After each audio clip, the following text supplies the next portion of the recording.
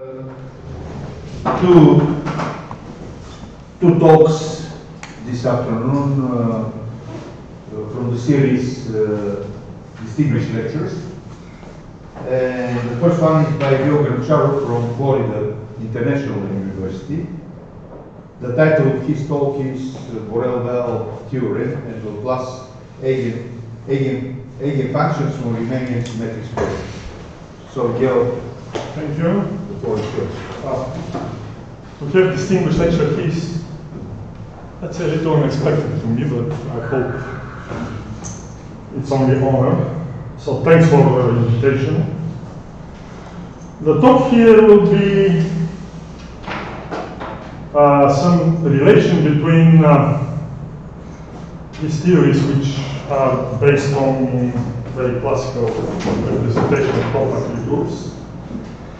One, as mentioned, is Borel-Well. You don't know Borel-Well, the Borel-Well part of the theory, in terms of homomorphic sections of line bundles on flat manifolds, and the other part is about eigenspaces of the Laplace-Beltrami operator on compact Riemannian spaces, which are again representation spaces in a sense, not necessarily irreducible, but they have nice irreducible components described. And so far, we haven't seen direct relation. And the relation is through differential geometry and mostly symplectic geometry part. So I would mention that the results here are joined with my former student Camilo Montoya and my little brother, who is called Grantcharov, who is just 2 inches lower, kind of shorter than me, so he's still little. Now, we start with symplectic reduction, which is called Marsden-Weinstein reduction also. So we start with the symplectic manifold, omega theory is symplectic form. And suppose we have compact Lie group acting from N in a Hamiltonian way, meaning if X is inside, now I'll use this notation for the real algebra, and this also, except element of the real algebra, is a vector induced in N, so that this is interior, the interior product of the symplectic form due to the standard differential geometric Cartesian identities. This is closed because this is acting preserving omega, and if there is function u,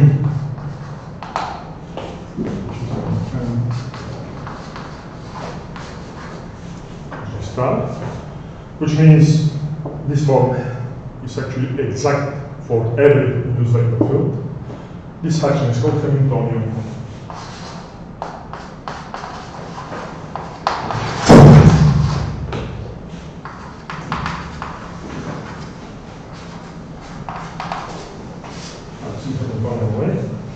And this new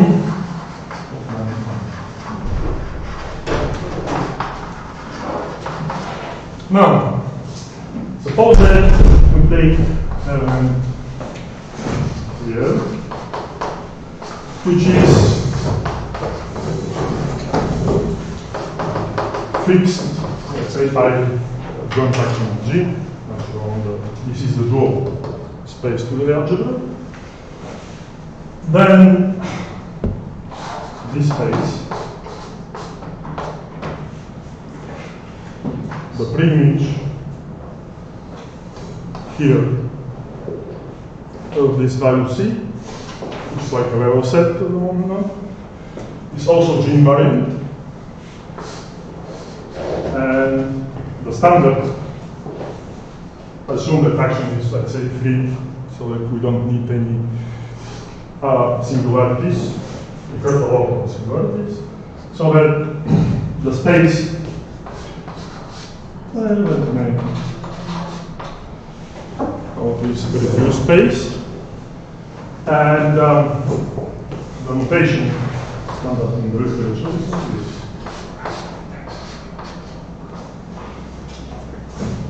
which is pretty much symplectic interpretation of GLT quotient when we have compact groups. And then on this space, the main point is there exists unique. Now I will write down the reduced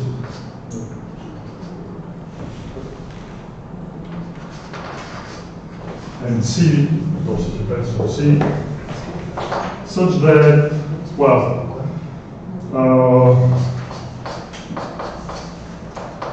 the pullback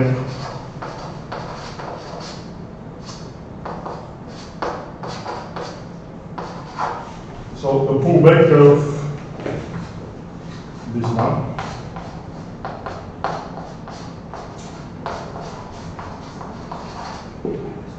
quotient is the same as the restriction, so I need embedding the restriction of omega onto the level set. And this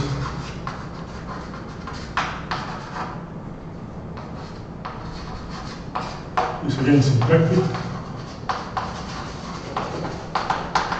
Sometimes it's called symplectic reduction or Marzen, Weisden, and I don't know what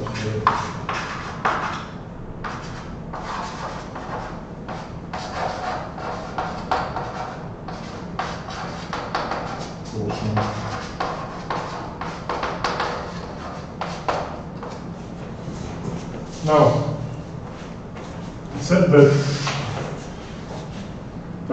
procedure what I will look is when this reduced form actually is scalar, and I'll talk about quantum of quantization. I will kind of abbreviate it here, so I don't want to go further. Condition is when we have scalar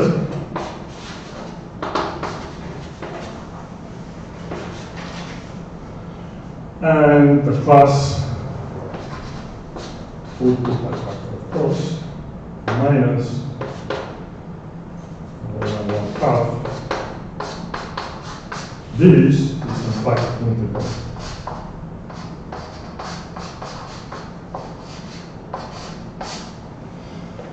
And if this is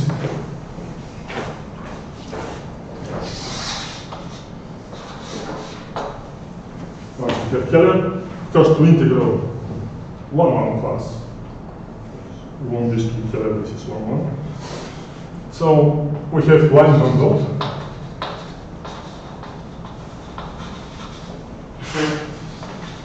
with equal to this class.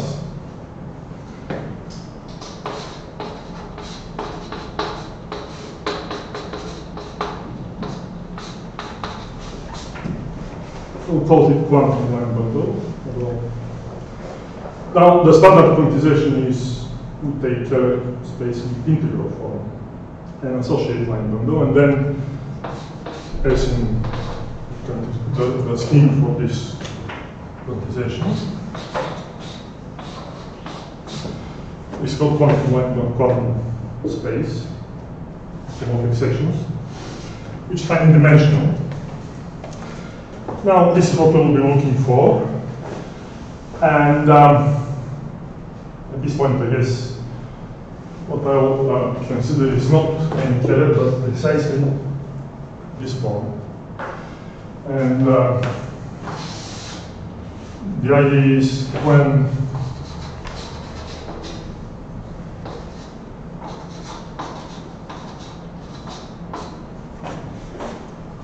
satisfies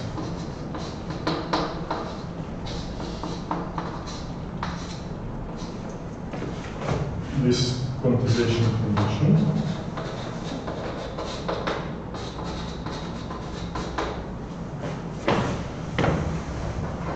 then C should have special value.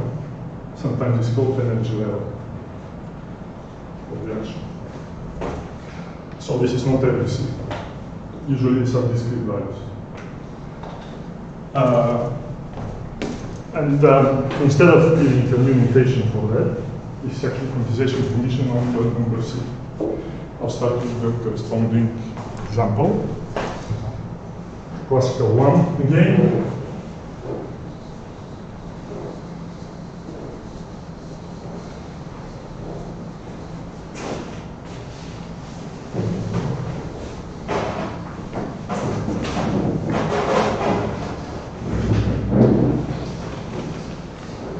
Which can be formulated as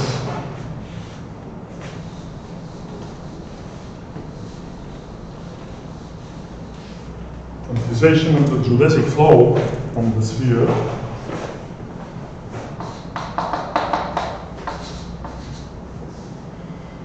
and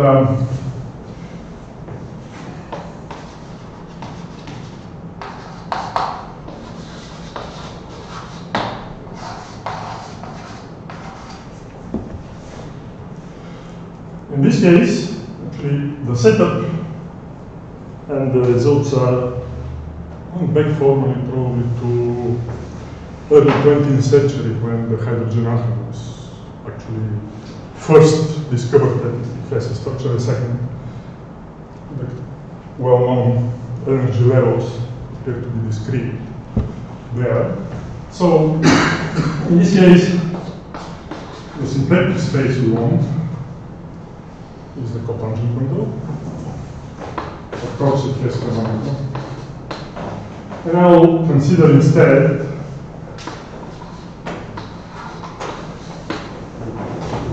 the cotangent bundle without the zero section.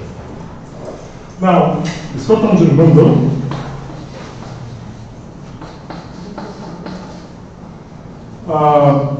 standardly one can describe globally as a subset, and I will use it later, for which this is ordered pair. Maybe I'll use this also for the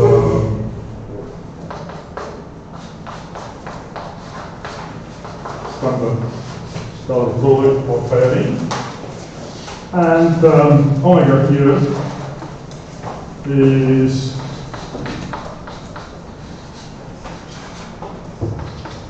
again restrict onto the subspace. Now,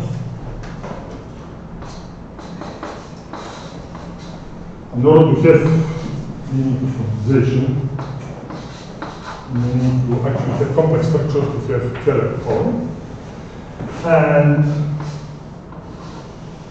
we can identify that with the elements of C and +1, for which the elements of C and +1 Z, for which this is 0, where this is the standard quadratic, basically in N.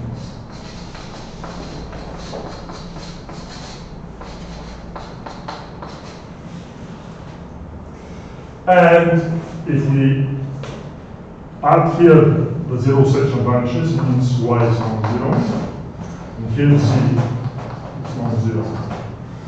And identification actually becomes very easy. This is y.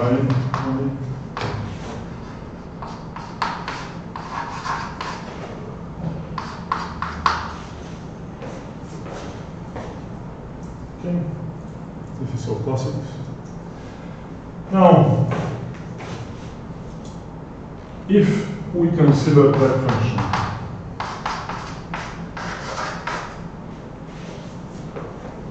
the norm of the, here x is the point on the sphere, and y corresponds to the cotangent vector. Formally, tangent vector, but we implicitly use here the method in our picture.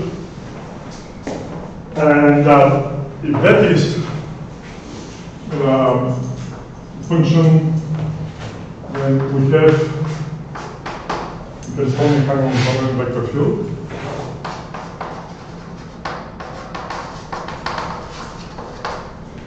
And this Hamiltonian vector field has a flow.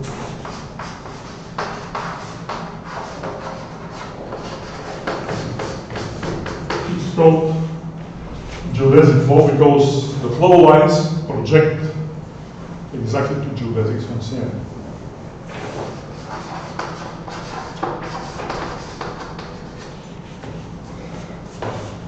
Now, the geodesic of Sn, of course, are closed curves. The flow lines of XH also. In particular,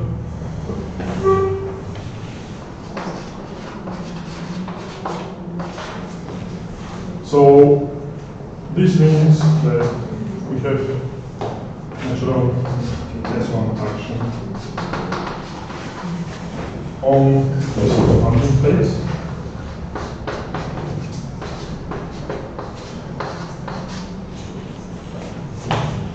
Which is Hamiltonian, and in fact, momentum is the same. So, is h 1/2y or y squared? One usually uses y squared, but because we are talking about level sets and later on, y actually is better. Y squared is the canonical, but the level set when you want to do it is the same. Now, if we consider, of course, because this is S1 action, every point the algebraics are, or imagine they are, and of course every C in R is fixed point by the Hamiltonian action. It's a big. And then, if we use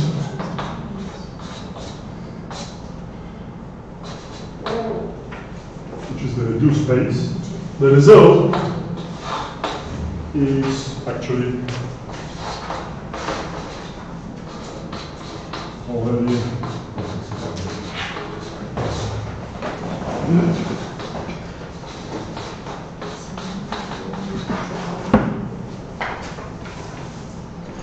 the main point of goal again is what would be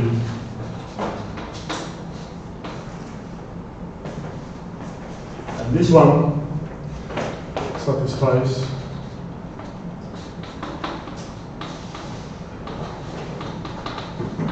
this quantum condition, quantization condition. If C actually depends on one integer, and the form of the integer looks like this.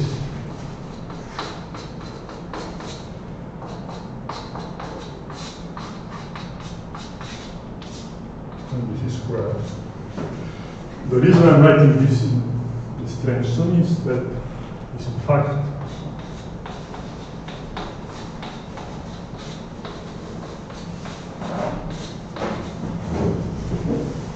corresponds to the k eigenvalue of the plus standard of the sphere.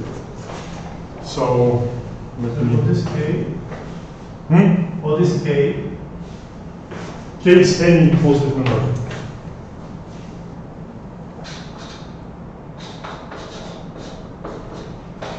So for any positive number, this K satisfies K. condition, and vice versa. If C satisfies this version, there is a K with this product. Now, because I want to say a couple of words here, more.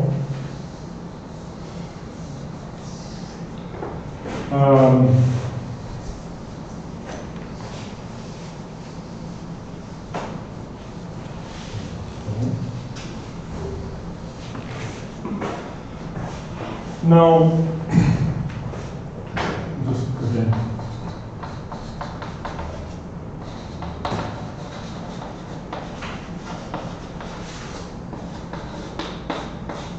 All right, here I sent, which is the plus.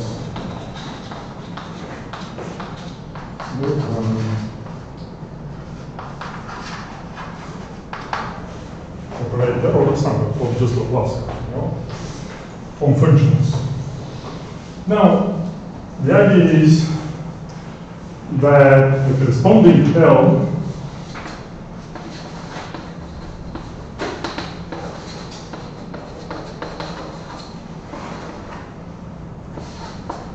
now Q from our directly point out of the geometric, of course, is a quadratic CPN, which is equivalent to some Grassmannian, and the Picard is just Z. Generated by one element. In this case, somehow corresponds to the power of this reference section of the CPN, restricted to the quadratic.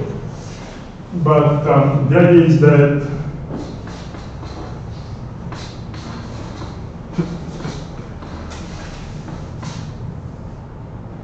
the phase of sections for this bundle, this maybe I should write on carefully, is the bundle on Q. In the space of homomorphic sections can be identified again. It's a pretty simple exercise. With the span, maybe I should write on here. Functions like this. Maybe I should write down K is Q. LK bundle for CP. So this is our K. And we still have that here A and Z are both.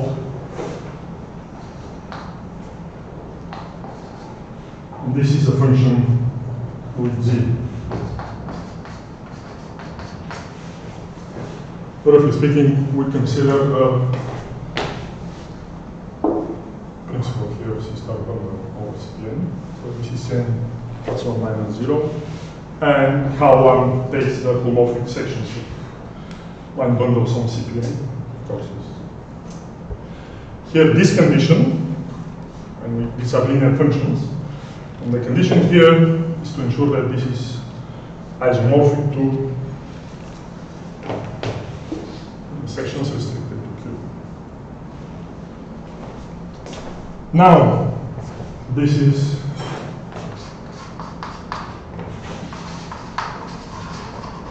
one can compare this to this space, which has various descriptions, because eigenfunctions for the spheres are called spherical-harmonics, which is one of the most classical spaces for this type of harmonic analysis. One can determine as, well, I'll write down complexified, which means functions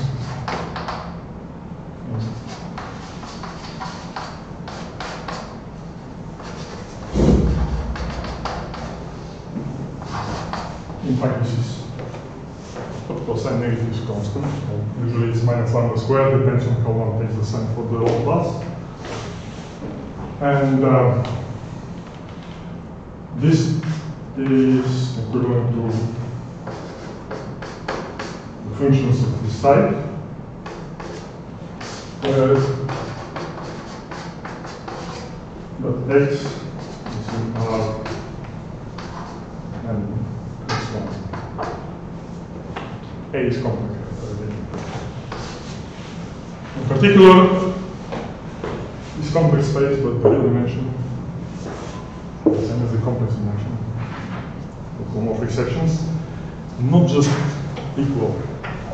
Somehow, one can relatively easily guess the harmonic, the set of harmonics out of homomorphic sections. The relation directly. Now, this basic approach, I mean, this is, I would say, as theorems, there is nothing brand new, so we all well-known observations, but apart, this type of approach is something I learned from paper by two Bulgarians, Ernesto and Vasiltsonov. And the son of Vasiltsonov is here, so I'm happy he can listen. Now, I'll make two remarks before I go to actual theory. The first one is, it's relatively, not necessarily easy, but straightforward. It's up to technical calculations and to extend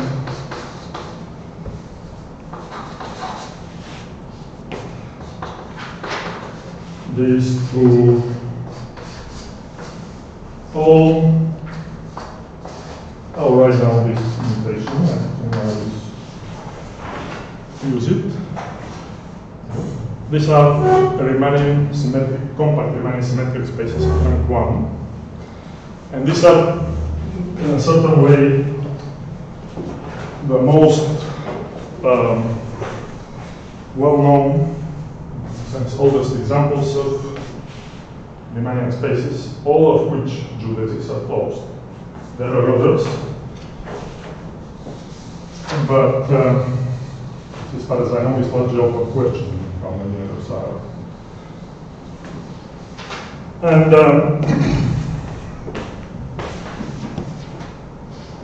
the second is that here Q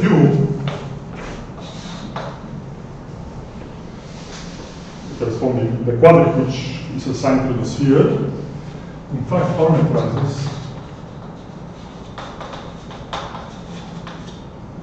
the limited geodesics.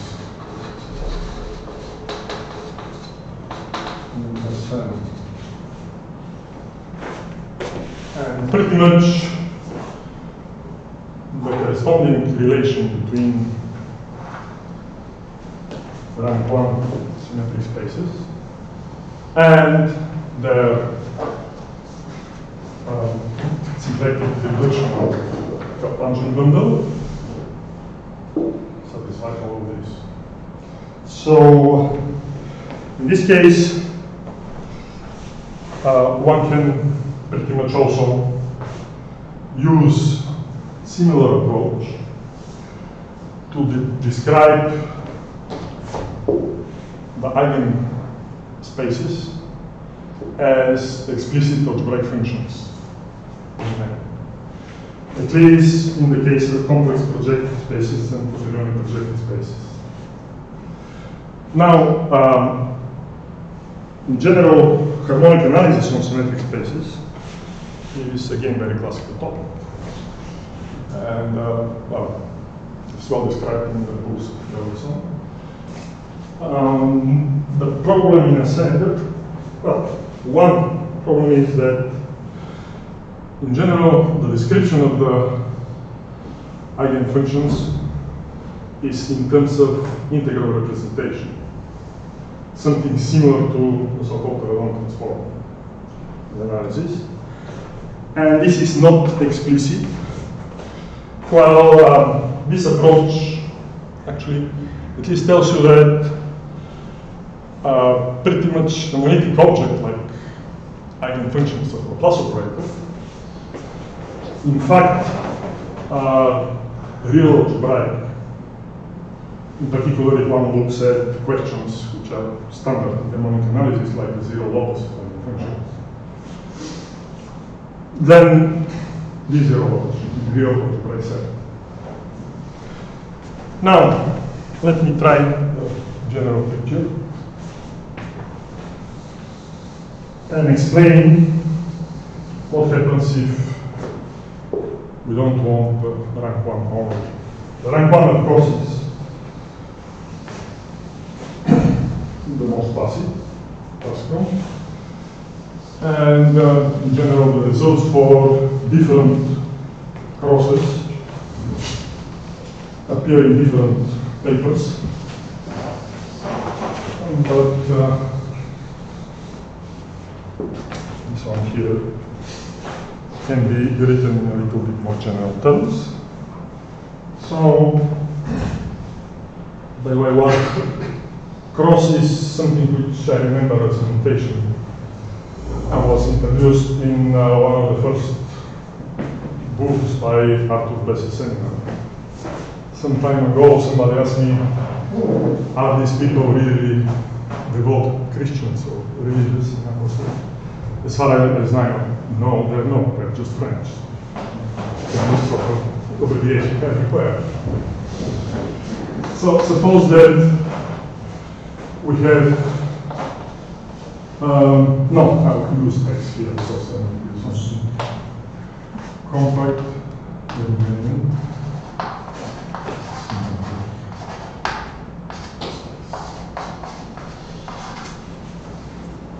And I'll ask for, let's say, reducible, just for simplicity. Then, the non-general theory tells you that it's a quotient where G is like simple. The group. And K is subgroup in the group of like formulated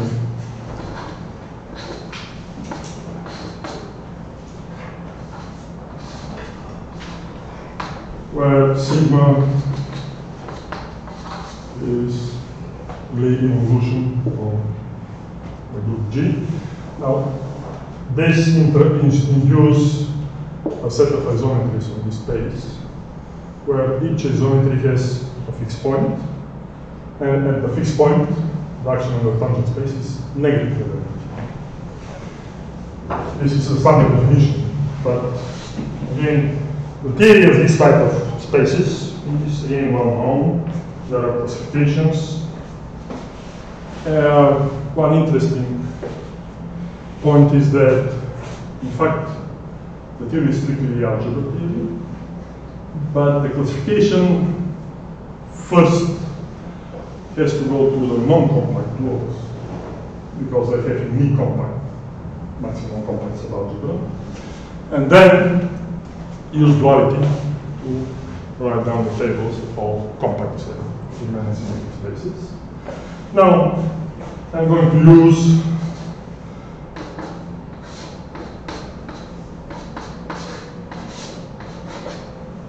this as the standard decomposition, because this sigma induces automorphism of the algebra. And this is the standard decomposition of the Lie algebras of G and K. And in P,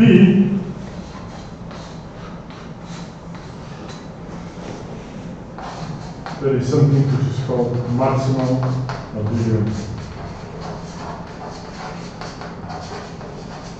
idea, or maximum abelians of algebra here.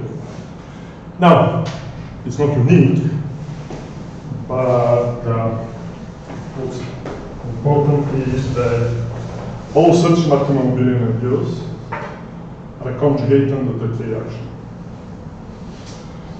In particular, if we fix maximum abelian algebra, what we can do further is to consider, let me see the notation to make sure that I'm not missing that.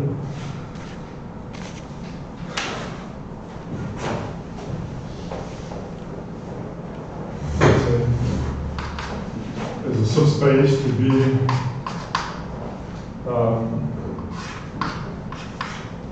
in the real algebra case, such that zero, which means the centralizer, and then we can take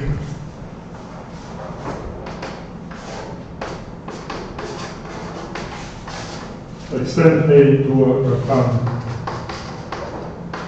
sub-algebra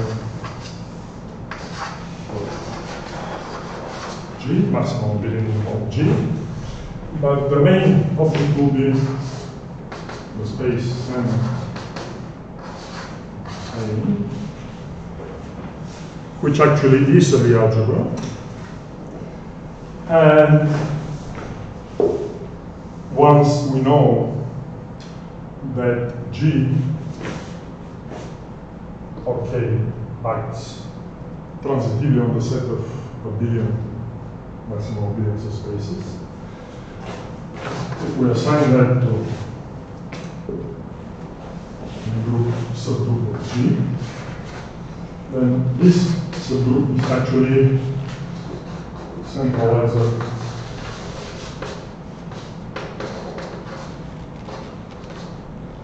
of A torus. To be non-one-dimensional, please. The torus is coming out of A. And then this set, this Euclidean space, is in fact generalized like magnetism. So we started with X and somehow assigned,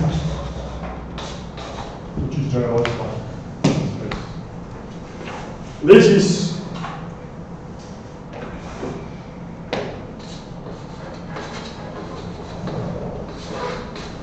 generalization in this picture. In this case, the quadratic is this magnet, so it is generalized. Now, to go to the next step, how one can use symplectic geometry to relate the homomorphic sections of line bundles here to eigenspaces of symmetric space. We need a little different space, and the different space is to use M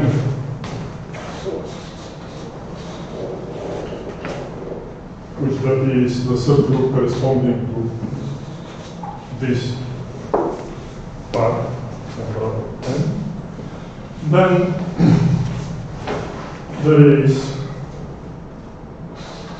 this type of map,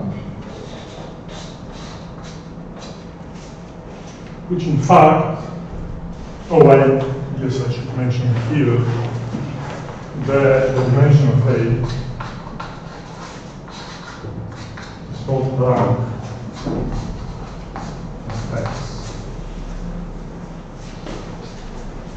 And this is in fact nice in terms of geometry, differential geometry result, because this is principal decay control. Where K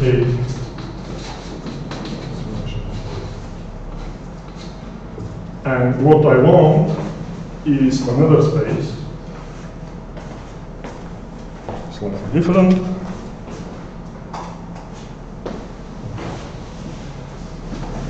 which is called in more recent papers or books, holds a little moment. Is there no problem in the left bundle with some, if M is finite? No, that is not. M is It's just the exponent, the connected component. M definitely contains at least the part of the maximum toric which is not in A. If M is, we need to connect. We need connected components of this set. Form. Could be identical. It can be finite. Could be just identical. No, dual identity. You take the connected component, it's fine. Yeah. For the split form, it's always fine. Yeah. We need connected component. K is not equal to a connected component. This is possible, but yeah, it's okay. And then what we want is actually the space which is not as there, where this is actually C star, but with the same characteristic classes. So this is kind of a C star bundle which reduces after taking a metric to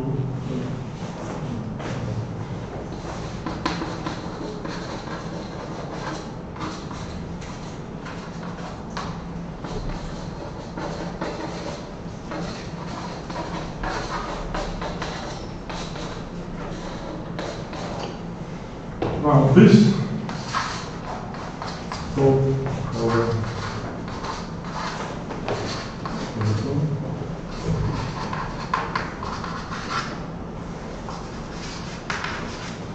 and in the standard books, if you look at Helderson and harmonic analysis, we go for symmetric spaces.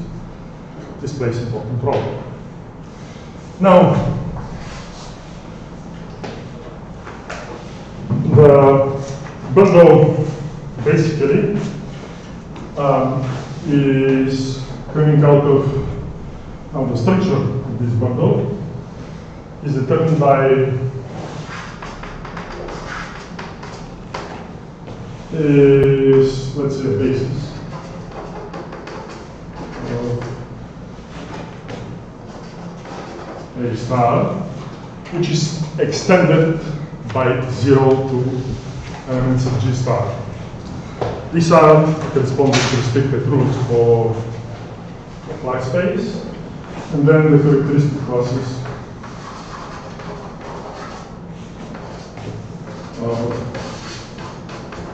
corresponds to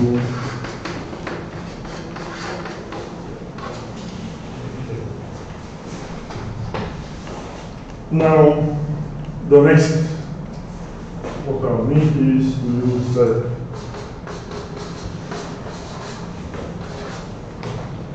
where alpha are in complexification, actually by A, and we want alpha positive. So when I say alpha positive, this means that somehow I choose already appropriate basis for simple roots of G, such that part of that are already in A star, the others are in this P, which is part of K. And this is only part of that. So in particular, this .125 is a form. This is a form on G mod N, but this is a form on G mod L. And this is precisely the half of the question class, or half of the our square root of the canonical bundle. Important for this is that in representation theory, precisely this form appears as shifting in the standard formulas, like Gueo formulas for characters and for dimensions. So, with these notations, I'll try to see if I can formulate the basic theoretical result here. And then end with one example, which is not necessarily rank 1. So suppose we have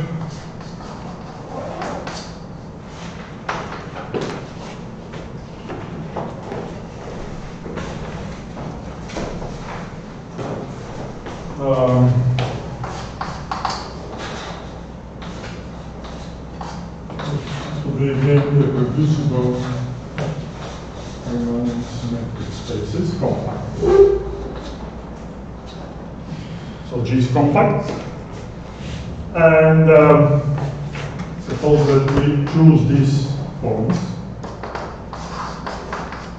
to be suppose fundamental weights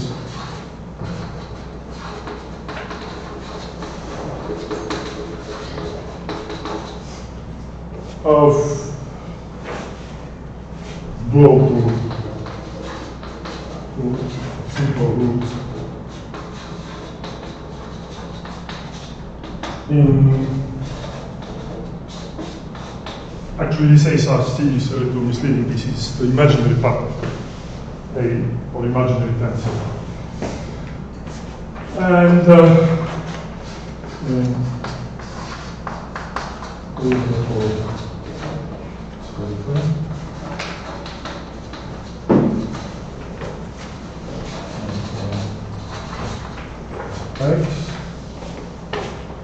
again, rho is the same, and then there is the statement here is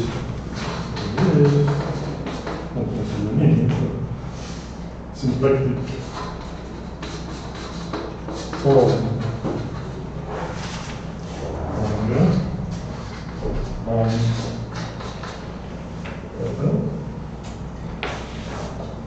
such that actually it's invariant.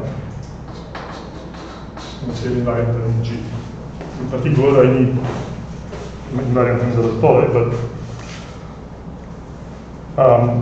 the form has the properties. Now, I can erase it already. The form has the following properties. First,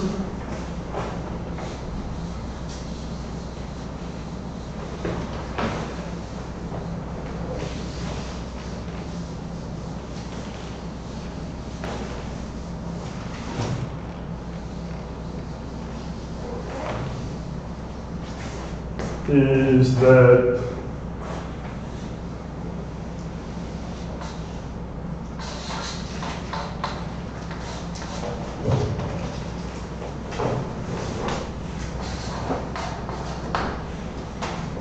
corresponding portion is actually flat, and then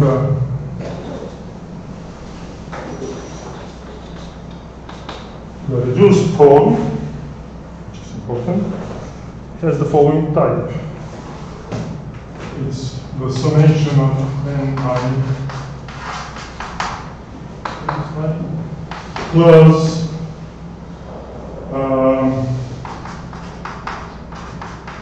which is the first one plus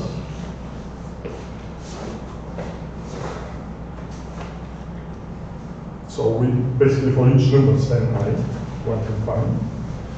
The second part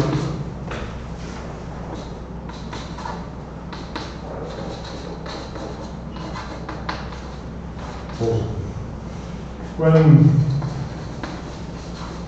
I have integral and this form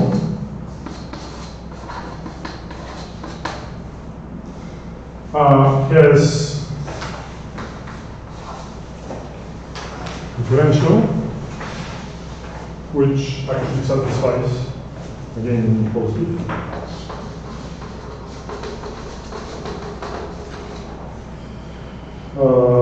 So that's it. Omega Z satisfies the quantization condition. And this form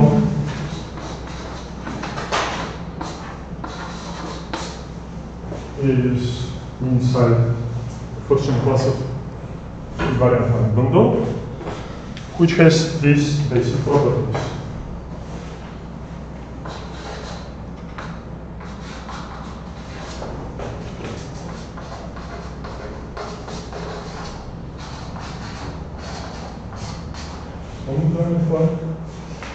And the properties here are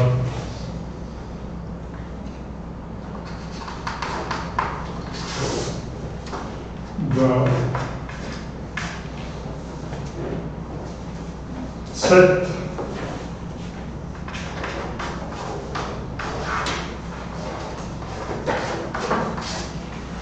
here maybe I should say alpha.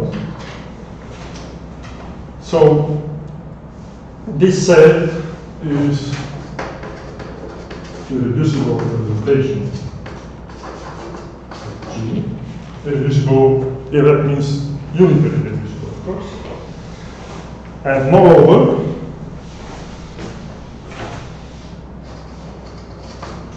the eigen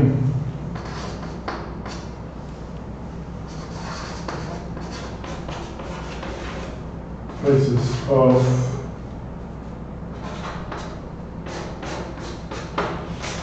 X have the same dimension.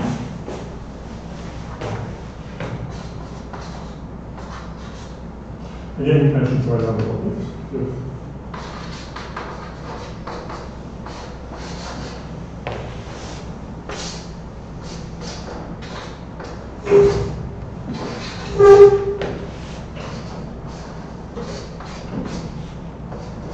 On alpha with, well, I have to erase the initial part. With this property that this is eigenspaces for the following eigenvalue. This norm is with respect to the Killing form. This is alpha plus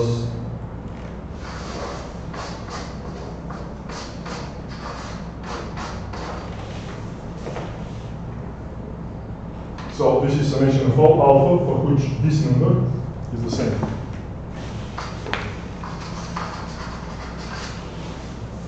The idea is the eigenspaces of Laplace on the many symmetric spaces, if they are not rank 1, are not irreducible.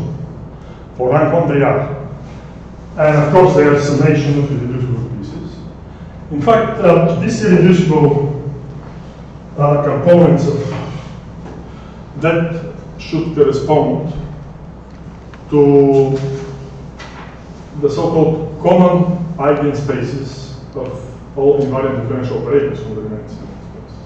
Because this is where the irreducible representations appear. Here, alpha itself is not just element of A star. The corresponding highest weights which give or appear in the representation of eigenfunctions on the Laplace of the many symmetric spaces, they satisfy additional conditions. Easy relatively combinatorial by Helgeson theorem. And well, these specific representations of a compact Lie group which actually appear as subspaces of these eigenspaces of Laplace, they're called spherical representations. So we need alpha here of these spaces to correspond to actually spherical representations. There are some more things here to say, but I guess I have 5 minutes, so I probably can briefly mention this one example of not rank 1 symmetric space, and how one can guess out of these sections, because usually one can find easily algebraic representations of explicit polynomials which are presented along sections, but the corresponding nice representations for like spherical harmonics on general remaining symmetric spaces are missing. So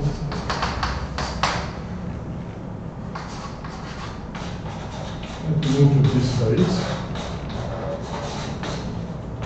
Maybe since we heard yesterday a couple of talks about general flat manifolds, just to mention that there is direct relation between the diagram, the thinking painting, black-white thinking diagram of this, and the so-called Satake diagram of the non-compact dual symmetric space.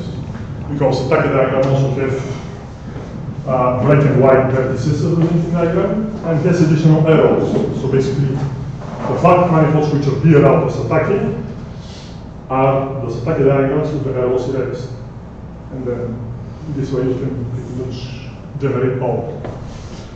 I mean, not every flat manifold appears in this. So here, let me write down last data here quickly. The corresponding, this is X, the corresponding is actually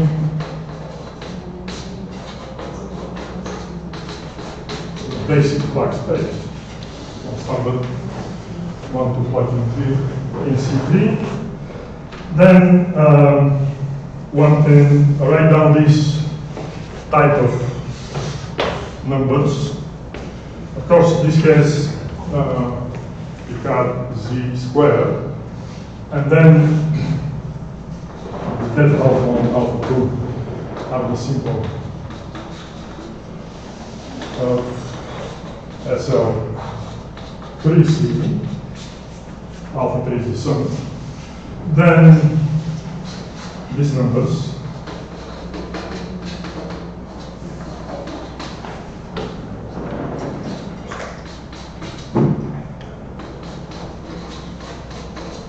in fact look like this.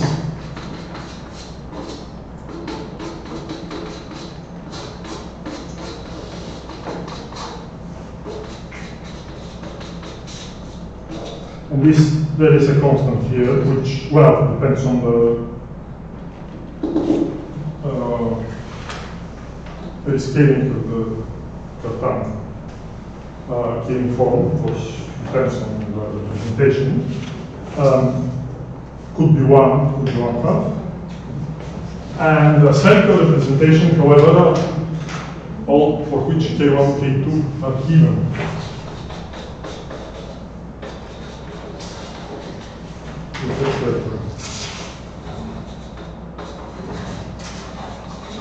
Meaning, in this case, this actually come out of, or can be represented as subspaces of the Laplace eigenspace.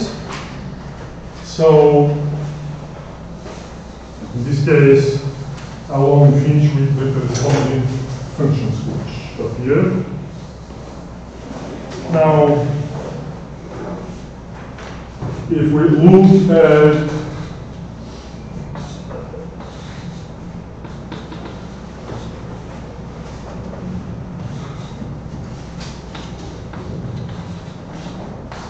here, PQ are the numbers which appear for the generator. But, well, it's easy because this is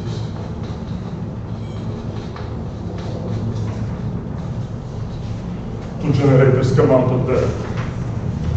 It's a quadratic condition there. So this can be described as a set of, well, I'll try that one. AZ over T times B over Q, and this is span.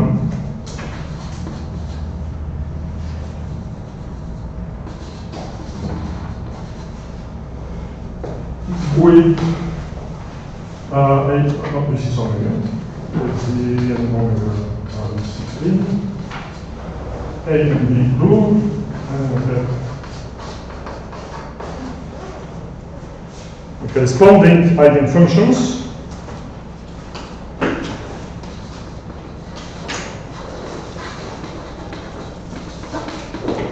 If Z this time is in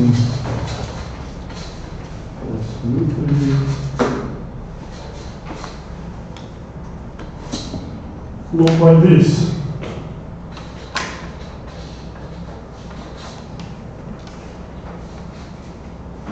Z transpose A.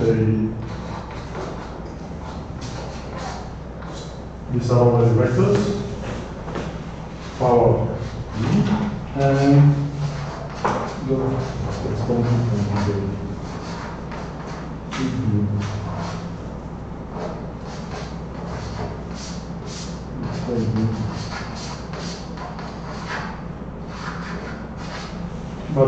point is, this is only as much as one can guess after figuring out how some possible Euler functions look. Well, the result here tells that pretty much every Euler function in this space is a combination of this type. In particular, this is the Euler function. Nice slides. I think I'm just not part of this.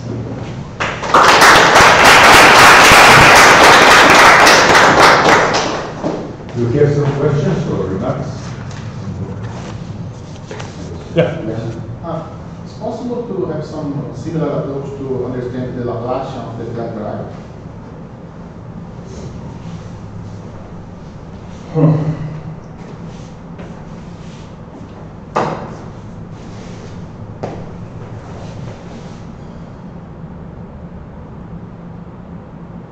In general, there is no a priori illustration. The point is, again, it is going down to the representation theory. So one means all Italian values, of course, they're coming out of the Casimir action. They come out of characters and so on. So there is no full abstraction continuing with this. This is done by constant, at least in some terms. So I don't know. But the idea is to express exactly explicitly. Yeah, if you consider the method comes from the variant method, this is representation theory. But if you consider another method, the representation theory can be a little bit. Oh, if you want different metric, well, then. For instance, you can consider the most simple case like the horizontal variation. Okay, some other questions? So do you have any idea of which representations over this wide variety you obtain this way? Do you get all of them or do you? No. No? And No, I mean, let's say this example is in fact, it's rank 2. This is the simplest example of symmetric space of maximal rank. And maximal rank means that the corresponding associated flag variable is actually the standard of generalized, the standard flag. And for the standard flag, of course, all representations of the value, but not all the representation of spherical in any terms. At least one needs to have something which is called like even condition. The corresponding coefficients are even. And this is not only here, it's for everything. yeah, but is it always even and can it be some other factor? In general, for representations. Do you have some control over this factor? Is the specific question. No. In general, if we start with max rank, this should be the only. All of this should appear as subspaces. We have a lot of subspaces in the variance spaces of the class. But for the other flags, of course, one has restriction. It's not if this is generalized flag, some are missing the representations because some come into this part of the reading algebra, which is part of help. The representations are. Okay. Some other questions or? If not, let's take the question. Okay. Let me remind you that the next lecture starts at 3:15. Okay. This means. Okay. So, next lecture is by Ernesto Lupercio from Research Institute in Mexico City. And the title of his talk is Remarks on Cauchy Polynomials for Certain Non-Algebraic Complex Manifolds. So, please. Thank you so much. Thank you so much. So we're at this nice Cauchy theory conference. I'm very honored to be here back in Sofia. Very happy. And so I have to speak. So this is not quite Hodge theory, but it's close enough. So this is going to be more of a divertimento than something as heavy as real Hodge theory and whatnot. I'm just going to make some entertaining remarks about non-algebraic manifolds. Okay, so the way then I have decided to start this talk is to first write down very explicitly many examples, large family of examples of complex manifolds that are non-algebraic, so that we'll have something to work with. Because we're not so used, well, a lot of us originally are not so used to them. We're very used to algebraic varieties and so on. But these non-algebraic examples are less familiar sometimes. So I'm going to write them very explicitly. First, a few examples of non-algebraic complex manifolds. And then I'm going to look at their Hodge numbers, and then we're going to see something happening. And this will inspire the main theorem of this story. So this story, and we start with examples.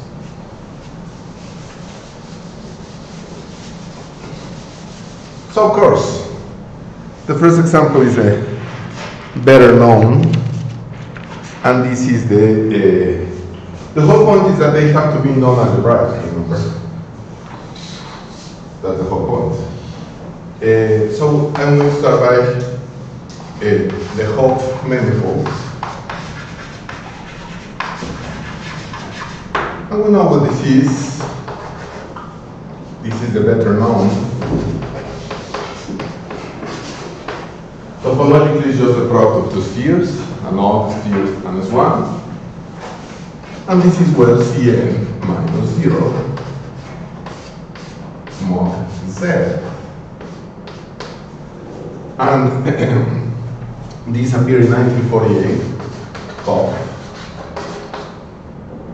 1948.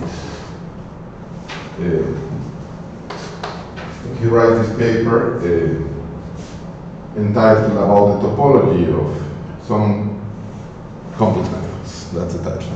About the topology of some complex manifolds. And then this complex manifold will appear. Typically, though,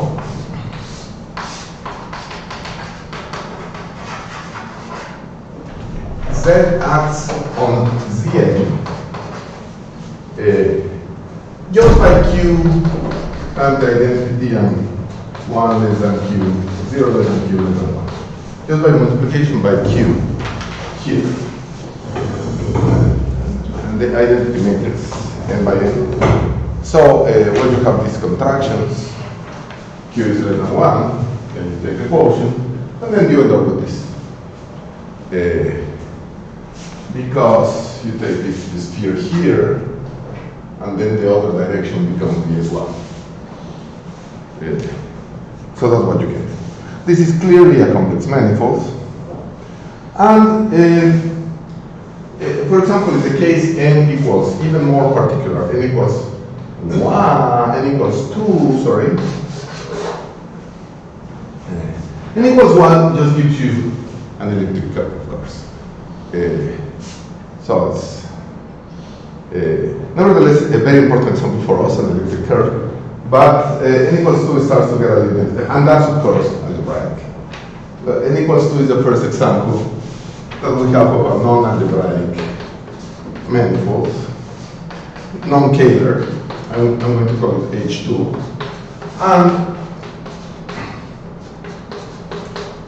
things are really kind of nice. Even in this very simple example, S3, this is S2. And S3 to S2 has the famous Hopf vibration. So S3 to S2 gives you an S1 fiber, but of course it's the Hopf vibration. This is the generator of pi 3 of S2. And this happens to be a complex manifold. And this happens to be an elliptic curve, the fiber, and this is a so-called elliptic vibration.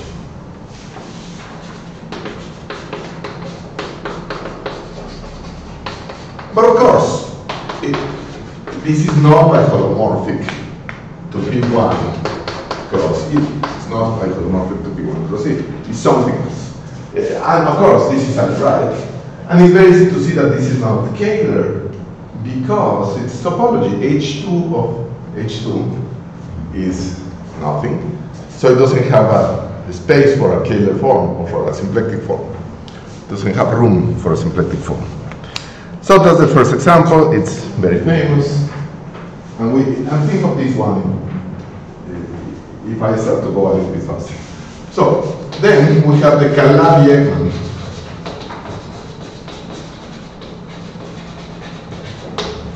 manifolds. The Calabi-Ekman manifolds are generalizations of this story a little bit. Now in the crux of two spheres, not as one, but another odd sphere. And this one, EKL, fibers over PK minus 1, PL minus 1. So it's a similar situation to that one. You could think that they are from Calabi and Ekman, 1953. A class of compact complex manifolds which are not algebraic. Now the emphasis, the historical emphasis, now is in the non-algebraicity of these manifolds. And let me just write down how to have the blackboard at hand, the eraser at hand, not forget where I did it. Let me just very quickly say that I take Cn minus 0 cross Cn minus 0 and M here 1. Then I take T and C and I act by T acting on xy here. E to the Tx. What am I writing this? E to the ATY. Well, because this is going to be very important later on at some point. Then I'm just using the exponential function and nothing else. I'm using the exponential function to define these manifolds and nothing else. Not more complicated functions than that.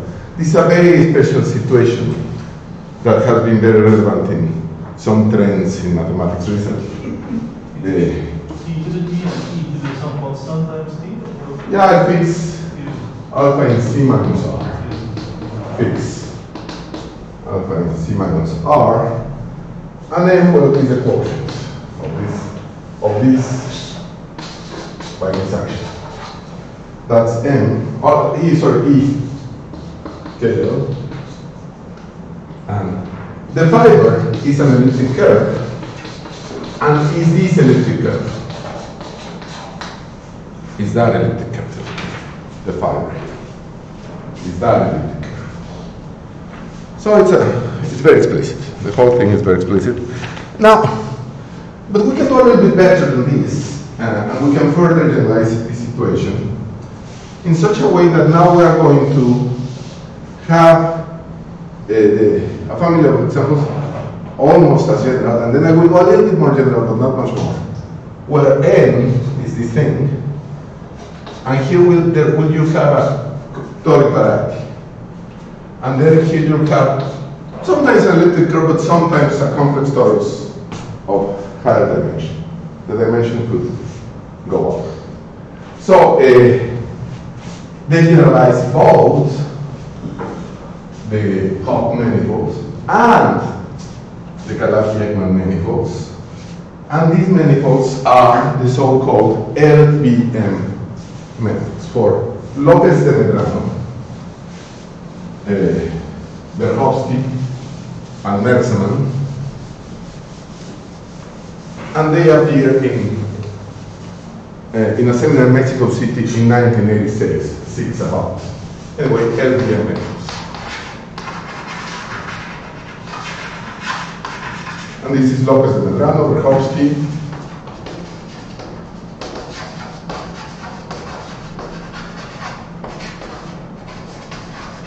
with a generalization by Merseman. And this is of 1986 models. And generalizes that story, as I just explained. So now we have this compact complex torus.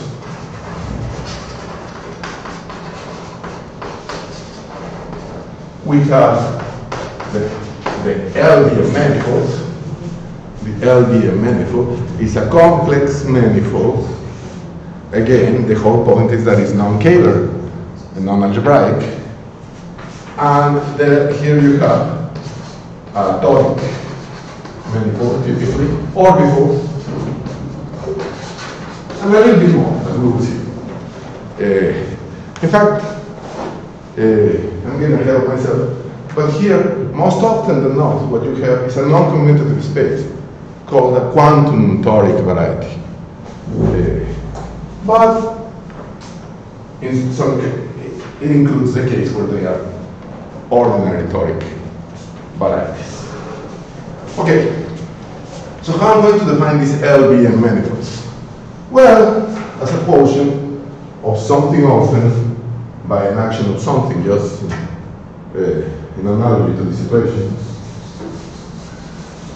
But the input data is an interesting thing. The input data, what is the input data? To find an LBM manifold. The input data is a bunch of complex numbers, well, complex vectors, a bunch of complex numbers. That's the input data. That's it. That's what you get in, and what you get out is this. But it has to have some condition to really allow you to get this out. So what are the conditions of these numbers? One, all this terminology comes from the field of dynamical systems. One is the second condition,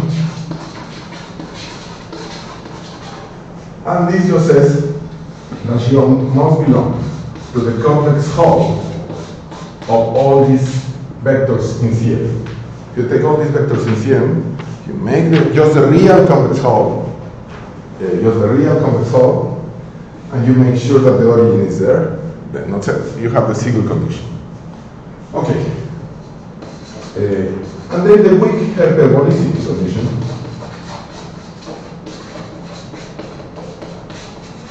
The weak hyperbolicity condition is similar. What it says is that weak hyperbolicity says that I want 0 to belong to the complex, real complex whole of lambda I, where lambda I is where the subset here, I get a subset of indices. And then I get the subset of lambdas, then I get the complex whole for a subset of indices. If 0 belongs, then the cardinality of the subset of indices is less than 2n plus 1. And here I should have said this extremely. I'm going to have to remember this throughout the talk. N is bigger than 12. Remember that. I get two numbers with this document, two integer numbers, n and n. And n has to be bigger than 12. So when you say dynamical systems, are we to think of the slate construction as being like taking the orbits of some dynamical system? I'm about to produce the dynamics. Oh, okay. It's very similar to toric varieties, very, very similar to toric varieties. Except that in toric varieties, all the dynamics is about periodic orbits, it's about toric. And now here, the orbits, while the orbits remain complex abelian groups, they are not necessarily compact. So, but we'll see. So, that's the weak hyperbolicity condition. So these two conditions will allow me to produce an open set and some dynamical system there whose quotient is n. The quotient is n. So, so let me tell you what it is. Do you have a description of n topologically, like easy description, or? Sorry? Do you have a busy description of N topologically, like in the case of whole surfaces? Or It's it's arbitrarily complicated topologically, as we will see. You can get as arbitrarily complicated topologies as you may desire. It's going to be very complicated. The topology of N. The topology of N. Of course, you will recover this cross of the sphere that we were talking about, and then you will get arbitrarily complicated topologies. So, anyway, N associated to lambda is the productization of an open set modulo Cm. And again, now it's not a torus, it's Cm, that's the point. It's not a torus, it's Cm. Where S is inside Cm, and this is only combinatorially defined.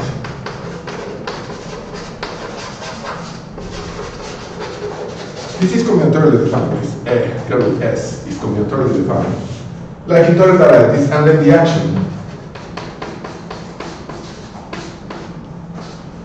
And then the action. In fact, S is a toric variety, and P of S is a toric variety. This is not very relevant, but they are. And then you get this complicated action there.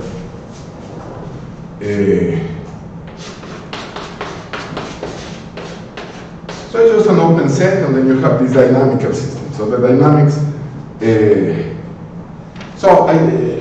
So the conditions, the dynamic conditions, give you what are the semi-stable locus or whatever you want to call it. But I don't need to use words because I can write it down.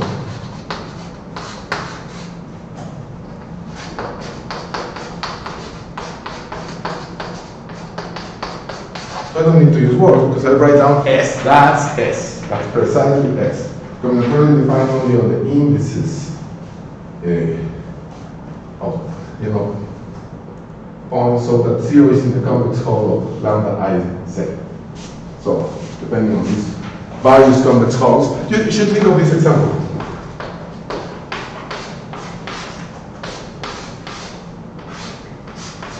And then you can put the point here, and then you have various convex hulls, or here, and then you get all these various convex hulls, and then you see this combinatorics.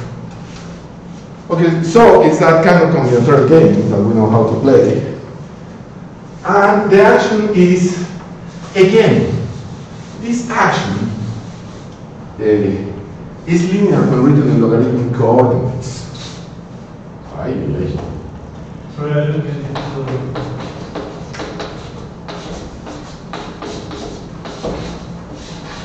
So T acting on Z is Cix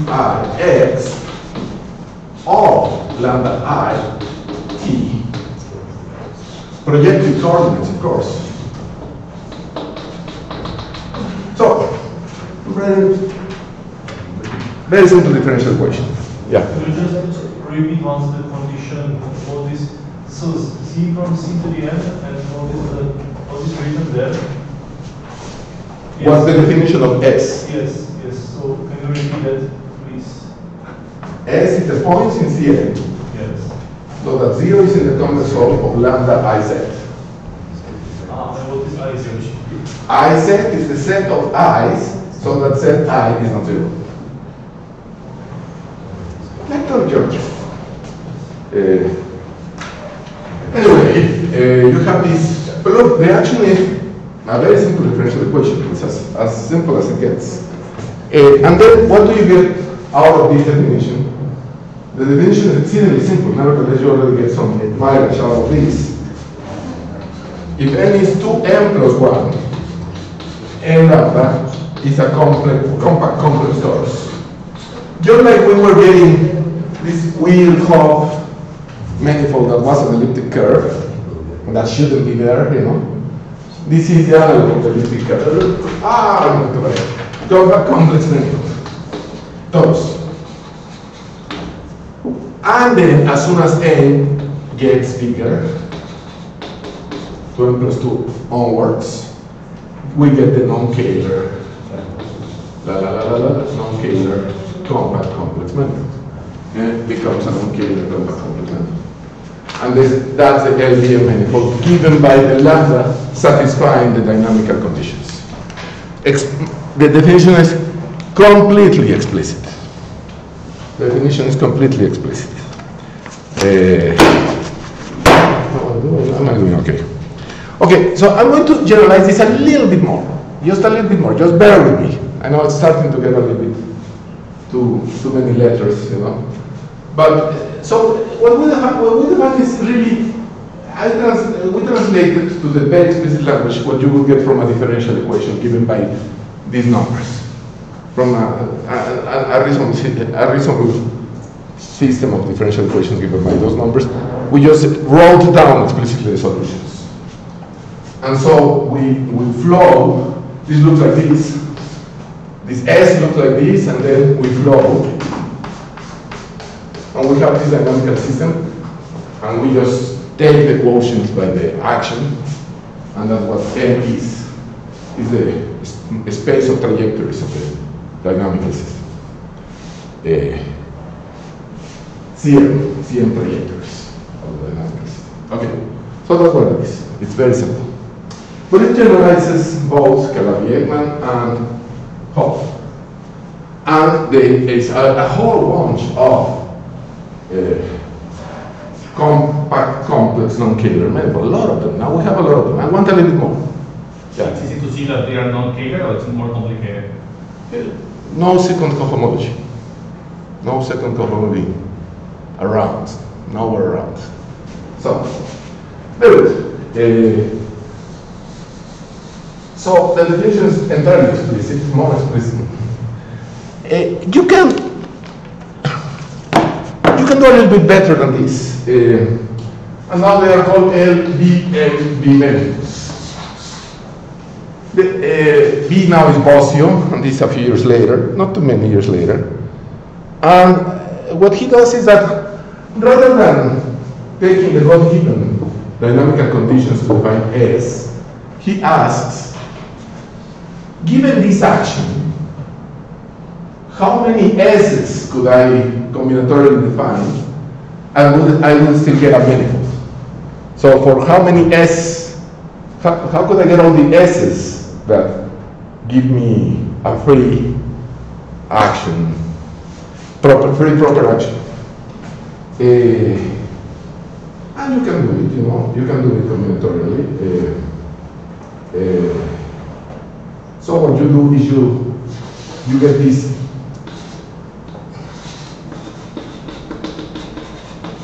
set of sets of indices,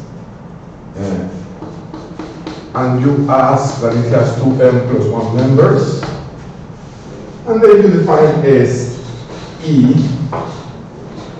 to the Z, Z to the M,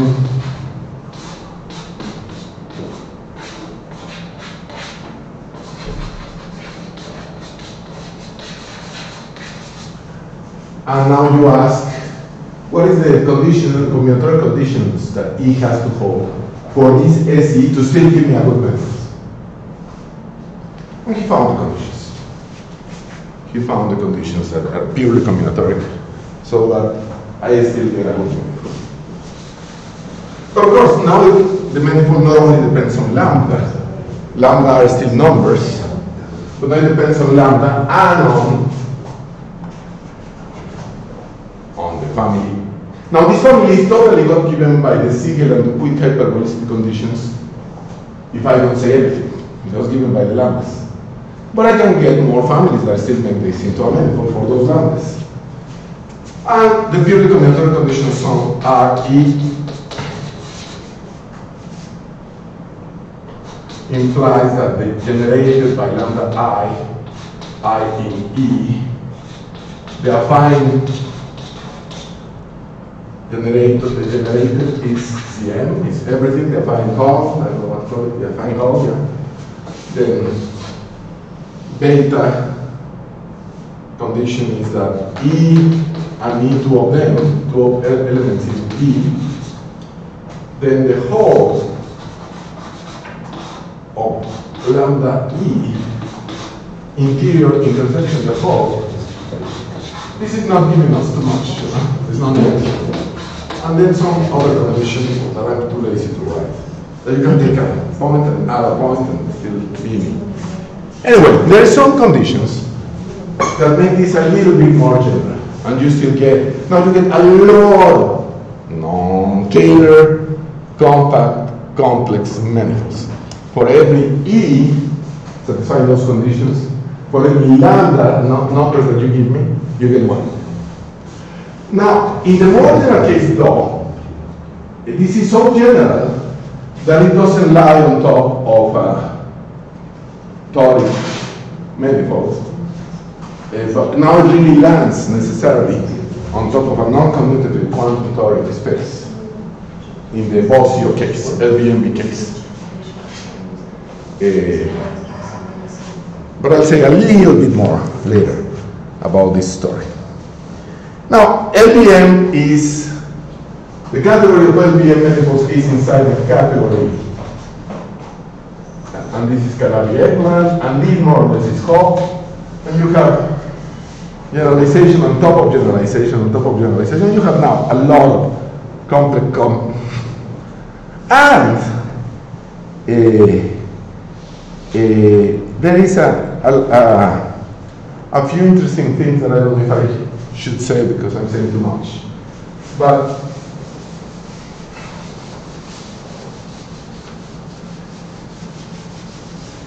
somehow the thing is that if you have this N, you have this toric thinking that may be a toric variety, but could be a quantum toric variety. And you have here whatever you have here. Then maybe you have here the fan for this. And here you have the configuration of lambdas. And they should be related somehow. This looks like a combinatorial object, and this looks geometric combinatorial object, and they are related. It is the same to have the fan as to have these numbers, but in a dual world. In fact, this can be more realized by the Gateman form.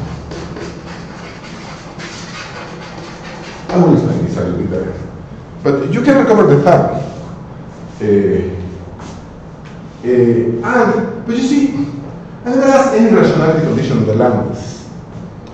And because I didn't ask any rationality condition on the lambdas, X is really a non-commutative space, naturally, a stack. But a highly non-separative stack. It's not a correct stack, it's a quantum toric variety. But anyway, it has a fan, the fan may be irrational. But it's a little bit more than a fan. It's a fan with some marked points. So it's a little generalization. You can see it in our paper on quantum toric geometry that we call a calibrated quantum fan. It's a little bit more than a fan. Of course, ordinary fans you get ordinary fans in some circumstances, and you may want to stay just with ordinary fans and just those cases. But if you really want to go the whole package, you have to mark some points and you have to allow fans that are non-rational, and then you really get the correspondence. So you have these fans with marked points, very general situation. How are these manifolds like toric manifolds? Let me explain how they are like toric manifolds, apart from being that they are inside a quantum toric space. Apart from that fact, you can say it in a different way. What you can say is that n lambda is g lambda equivariant compactification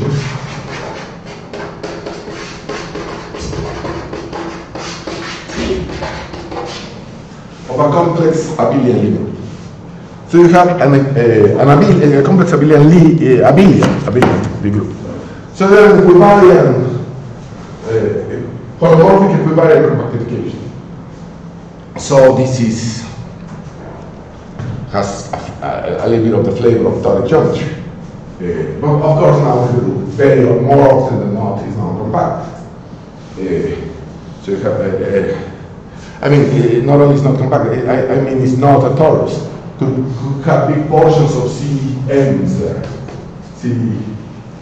Would have some big, affine piece or whatever.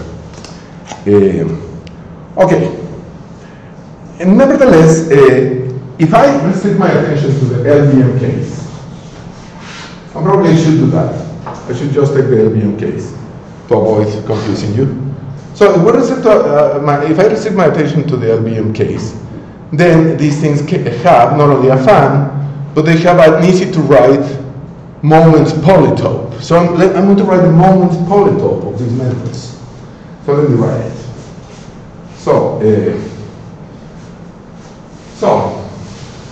of course, now you don't have syntactic form, but you kind of do in the non-commutative realm. But I'm not going to say that. I'm going to remain explicit.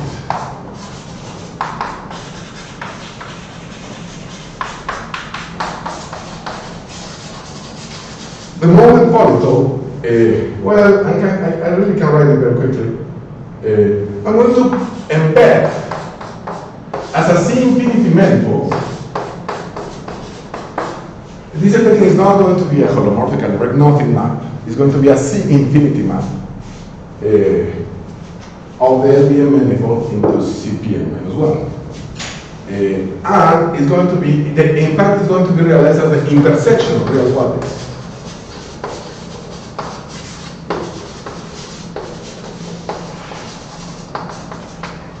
So, if the points in Pn-1 such that they have these equations. Again, it's surprisingly explicit. These are quadrics. So it's just an intersection of real quadrics.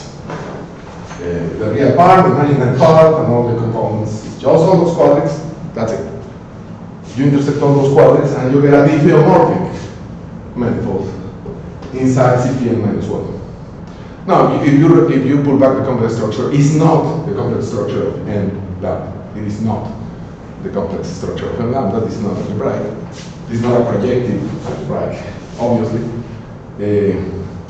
So the geometric meaning of this story is that if I take the dynamical system and at every orbit I take the closest point to the origin, this is what I get. These Lagrange multipliers. So I get these manifolds. And, well, but clearly here I have this action.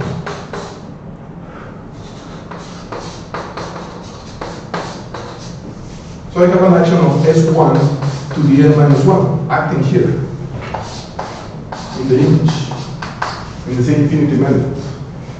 So I have this C-infinity action on the C-infinity manifold, and I can take the quotient, just topological quotient. But of course it's going to be stratified and it's a polytope. So I get a polytope out of the quotient.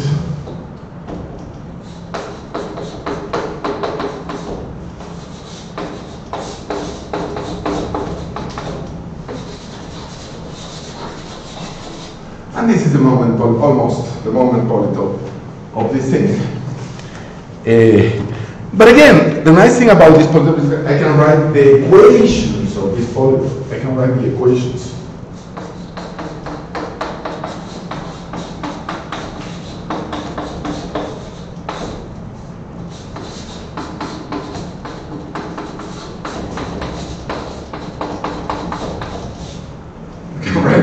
It's that polytope, that one. So given the lambdas, I can write the equations. And of course, this is the moment polytope of the toric variety that lives below, except that I have to project it a little bit to make it really the moment polytope. So what I do is the following. This is hard, isn't it? There is a small knob on the down on the right of the wall. On the wall. Yeah. 30 tone. That's it. Thank you so much. Okay, so that polytope, I can projected and rediscovered the Gale transform in the process. So,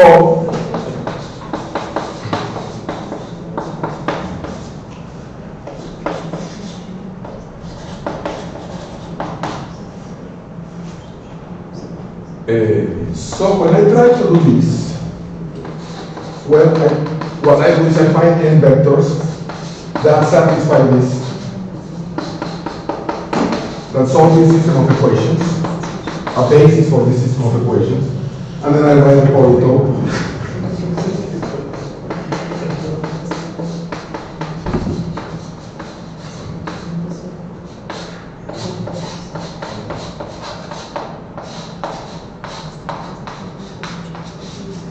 So it's, again, the lambdas entirely give me the equation of the moment polytope project. Everything is absolutely explicit. If this polytope is rational, this is the moment polytope of the toric variety lying below. If this polytope is not rational, then what you have below this manifold is a quantum integral system. It's a quantum integral system, literally a quantum integral system. Can realize with operators in Hilbert space, etc., etc. It's a quantum toric variety. Okay. Now, about the topology, let me talk about the theorem that talks about the topology of this manifold.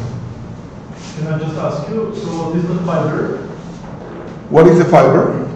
Yes, because you were saying it's a complex torus, so is it still a complex torus if it's over this quantum toric? It's a quantum torus. It's a quantum torus. Okay. It is a quantum torus.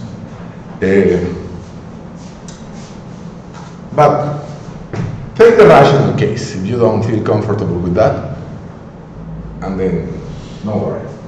In the rational case, you are living on top of a toric variety, one toric variety, and you're there. The topology of this manifold. The topology of this manifold, it's complicated. So, first a structural theorem that says, this is a theorem of Bosio-Messermann. And what it says is that give any finitely presented abelian group, any finitely presented abelian group, it's inside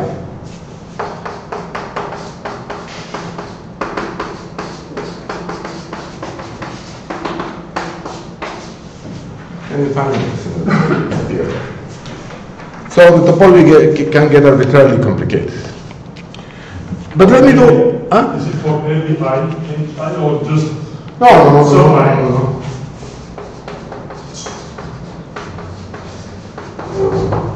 Blah, blah. All of this. But it's algorithmic. There is a computer algorithm. Unfortunately, as all polytopial things in the world, this algorithm doesn't run in polynomial time. So we'll never know. But it's there. This can get arbitrarily complicated. Yeah. Can you get Kähler, or everything that you get is non-Kähler? Well, except when you get a torus, Probably. which is Kähler, then it's not Kähler. It's never Kähler. Yeah. If I omit the case in England, Okay, yeah. so all of them are compact, complex manifolds that are non-Kähler, and a lot of them. And now I'm going to ask the obvious question: what about the Hodge numbers? But first. So what is the first example which is not this? Which is what? Which is not of this type, because you say it's very general. So is there any other non-Kähler? Oh, yes. There are. Many others. There are families, and then there is There the are many others. Thurston, Kodaira, and people really thought about those things. Yeah, no, this is. Huh? Yeah, okay. Yeah. Oh, Not the function. this is the analog to the toric world in the non-Kähler universe. This is the analog of the toric world. Of course, there's more, but it's a good place to start. Well, so example. And observe that they are more or less combinatorially defined by this fan, marked fan. You have this marked fan that is equivalent to having these lambdas. Then you have this space. So, well, I didn't say it, but there's a theorem that says that the category of LBMD manifolds with equivariant maps with this G that is inside, you know, like toric, like LBMD maps, the category of LBMD manifolds is equivalent to is equivalent to the category of quantum toric varieties. So it's a large category. It's but quantum toric varieties still is kind of a toric world. But now you have all this quantum tori, a lot of quantum tori, rather than just the tori. And now you have all this quantum tori. Nevertheless, here there is an example.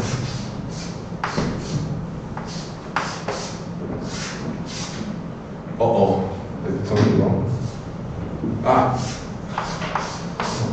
Yeah. Lambda 1, lambda 2. Now they are only complex numbers because we're in the case in which n equals 1.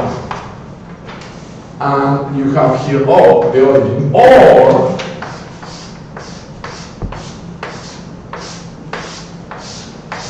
you have here the origin.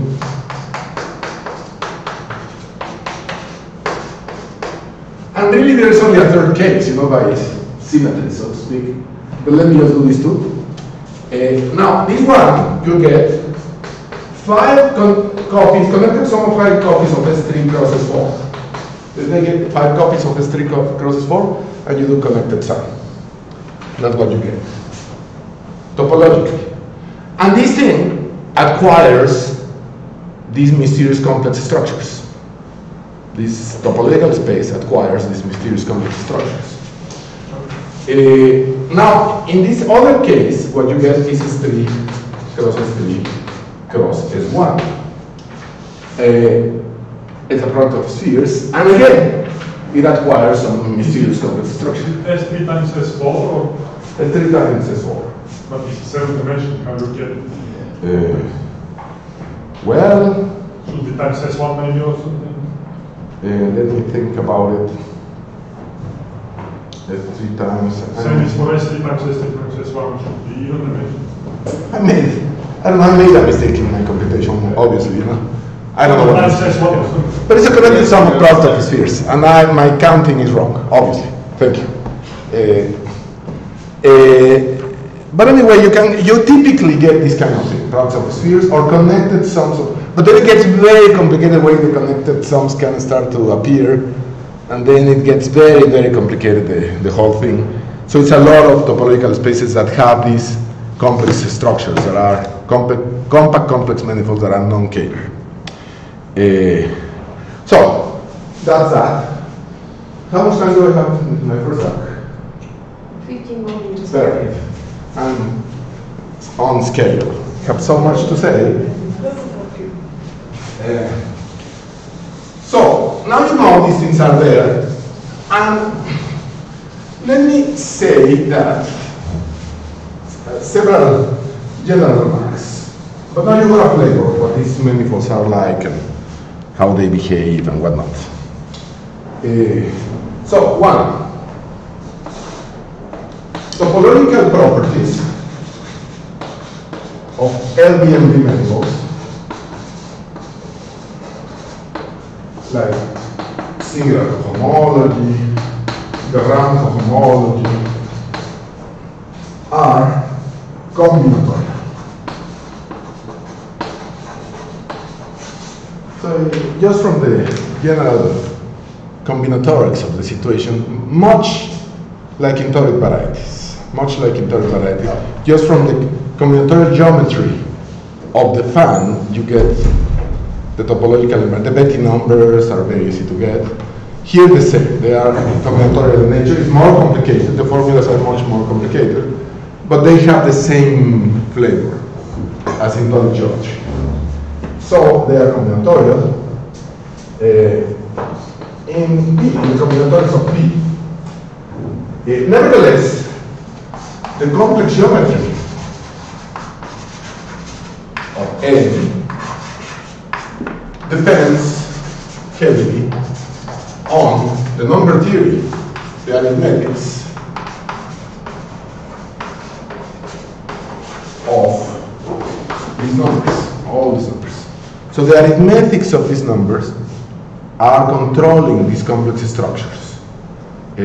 So talking about these complex structures is secretly talking about the arithmetics of these numbers, and conversely, talking about the arithmetics, especially a lot of properties of on the continuous fraction expansions of these numbers reflect on statements,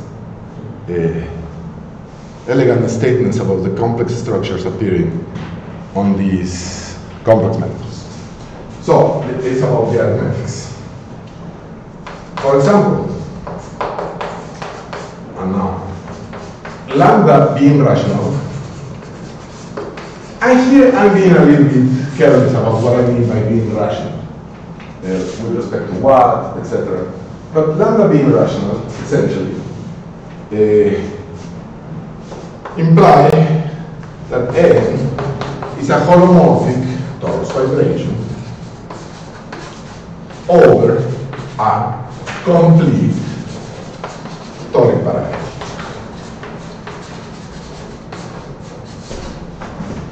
And then there is a rational band that is kind of dual to the point that I wrote down.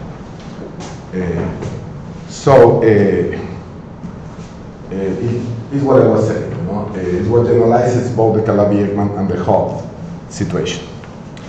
Now we're going to introduce, all this is well-known material, and now I'm going to introduce a new operation that we have introduced. So I'm going to introduce a new operation. This operation is inspired by suspension in homotopy theory. Typically in homotopy theory, there is this homotopical phenomena that is very complicated, unstable. But when you take a bunch of suspensions, then the topological phenomena stabilizes. You enter the stable range, and then there is more regularity to the behavior. This is very typical in homotopy theory. In complex geometry, this has not been as typical, but this makes us conjecture that this operation may be more general than only for LBM manifolds. We can write it down for LBM manifolds, this operation of stabilization. That is like in topology, you have a topological space is bad, S2. Well, then you take a lot of suspensions, and now the homotopy groups are the stable homotopy groups of the sphere, not the unstable homotopy groups of S2. Likewise, these compact complex manifolds, we like stabilizing them so that the behavior becomes regular. When we don't stabilize them, and topologically, what this means for an LBM manifold, topologically is multiplying it by a bunch of elliptic curves. But it's a very subtle operation because I don't mean this, I mean topologically is this, but it's a completely different complex manifold. So the stabilization m times of n is topologically is multiplied by m elliptic curves, but it's not by holomorphic to the multiplication of the manifold with m elliptic curves. We believe this operation generalizes to complex, large family, and I will say which family, but I haven't introduced this part of complex manifolds, this stabilization procedure. But we can do it for LBM manifolds. In that case, we know what it is. So it's so as starting with an arbitrary P. And when I say P in this sense, I mean the combinatorics of P. not a geometric polytope, but a combinatorial polytope. So you give me the combinatorics of a polytope as an input data, then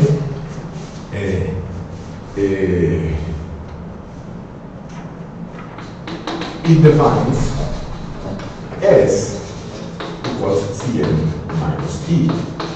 E is this kind of collection of hyperplanes that the combinatorics of P defines. Just these indices. What are places, what are not. So we get this open set that we want to divide by that group action of a complex abelian B group. It also defines the minimal values of Fm that are compatible with that P. And finally, a family of N's above a family of lambdas. So if you give me the combinatoric is certain lambdas that will give you that combinatorics, and there is certain M and N's given by these lambdas that will give you that combinatorics. If you fix the combinatorics P. That's all what I'm trying to say. I don't know how I said it. So I fix the combinatorics P, and then I get a bunch of N's, because I get a bunch of lambdas and a bunch of N and M's. But N and M may vary and still have the same combinatorics. This is the observation that will give us the stabilization procedure. So in this world, we may, and to make this compatible, I should say K here, although I'm going to regulate it later, we may increase M by K and N by 2K, keeping the same P.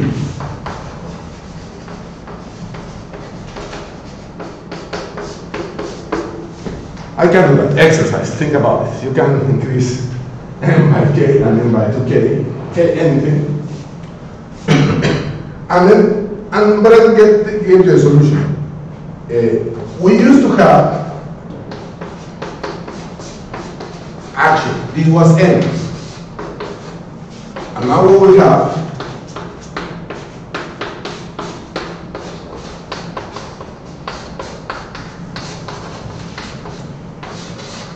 and this will be the K stabilization of M.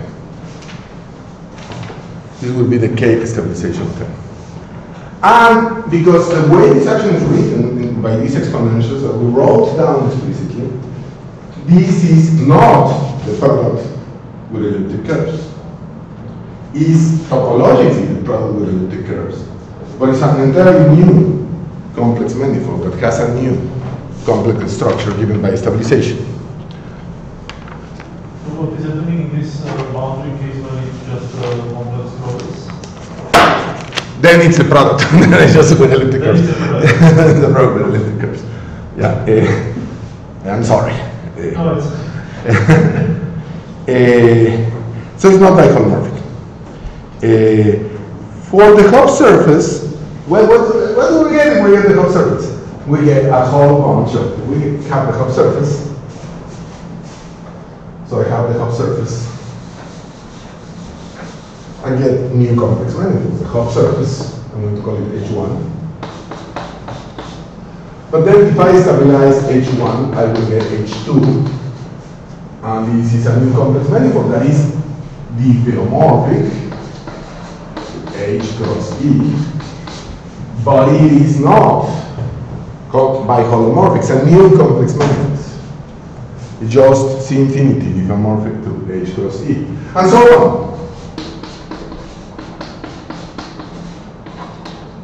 And this family of manifolds, H1, H2, H3, H0, remember, was an elliptic curve. Was an elliptic curve? No. H1, H2, no, this is the family H1, H2, H3, sorry. Just the stabilization of these manifolds is a bunch of complex manifolds it's very interesting. This one doesn't have a projection to this one. Doesn't have a map. It's just a new manifold. It came out of nowhere, you know, I mean, it's there. You have all these complex manifolds. And I will call them the quasi-Hopf manifolds. That's how we call them. Out of lack of imagination. But I hope you like it. I will call it the family of quasi-Hopf manifolds. I can do that with the basic LBM manifold. I can stabilize it, and then I can have these towers of manifolds. So I do it for Calabi-Ekman, why not?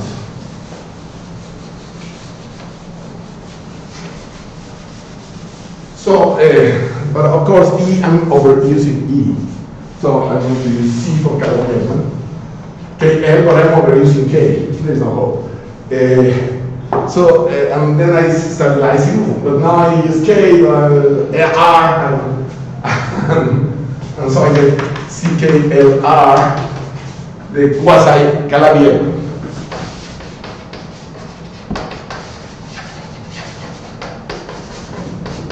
And again, this is just topologically, it's a Calabi-Ekman manifold, C infinity, across a bunch of elliptic curves. Those are a bunch of elliptic curves. But this is topological. This is not biholomorphic. It's a whole bunch of new manifolds. Crosses 1, crosses 1, crosses 1, even numbers of S1. You have a lot of these new manifolds that we call the quasi-Calabi-Ekman manifolds. Okay. So, now, finally, sorry about all the detour, but now I have a lot of examples in my hands. I have the quasi-Hopf manifolds, I have the quasi-Calabi-Ekman manifolds, I have the LBM manifolds, and the LBMB manifolds. I have a lot of manifolds. I'm going to ask a question. What about the Hodge numbers?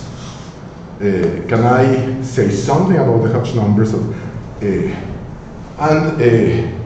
This question has been open for a long time, and now in this work we have kind of the first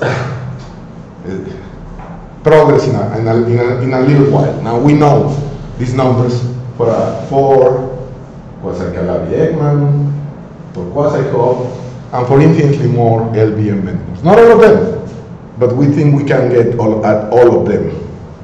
But today we have a lot of them, not all of them. So let me tell you what the answer. I want to, how much time do I have? Sorry? 2 minutes. 2 minutes? Yeah. I'll tell you the answer in 4 minutes, I'm sorry. Okay. We can take it from my next. We will take from the second part. So I want to have the Hodge number, the Hodge numbers. A way to try to do this would be to use the Borel spectral sequence. But this kind of fails because, well, I shouldn't say it fails. Certainly Panov and Ostinovsky have had progress in that direction, but not a completely explicit answer this way. Although it's very tempting to try to use the Borel spectral sequence with the fibration of the rhetoric manifold, this is not what we will do. We will do something else. But yeah, let's just have a break. And then I'll tell you the answer. And maybe you can think of the answer before the next topic. Thank you very much. Okay. Thank you very much. Questions? Yeah. Yes. What if you take as the base of historic regression something which is not necessarily toric manifold? For example, if you take proper elliptic surface on the dimension 2, which is fibered with elliptic curves over perimeter surface of the genus border down to 0. This is still not Taylor space. That's right. And can you say something like you can attach non-commutative deformations on the surface? We believe we can. We believe we can, and Ludmil has thought more deeply about this issue than all of us. Yeah, we have thought a little bit of that possibility, but we haven't really embarked upon that direction. It is a very natural direction to consider. but we have not yet gotten there. You'll see how far we have gotten in the next talk. Okay. Other questions? Last question. When you construct the new complex structures on this direct product, because are they different from like deformation classes of the product one, or they don't know? Completely different deformation. I mean, the numbers, characteristics are different numbers or something. You'll see about the numbers, but they are in a different deformation class. They are in a different deformation class. Yeah. Okay. Thank you very much again. Next one starts with the reporter. Let's start with the second part of this story about Hodge polynomials for non-algebraic complex manifolds. So let's see about what happens with explicit computations. So polygons. So what's our first big formula? Well, our first big formula is a fantastic formula. I love it. That is in the stable range.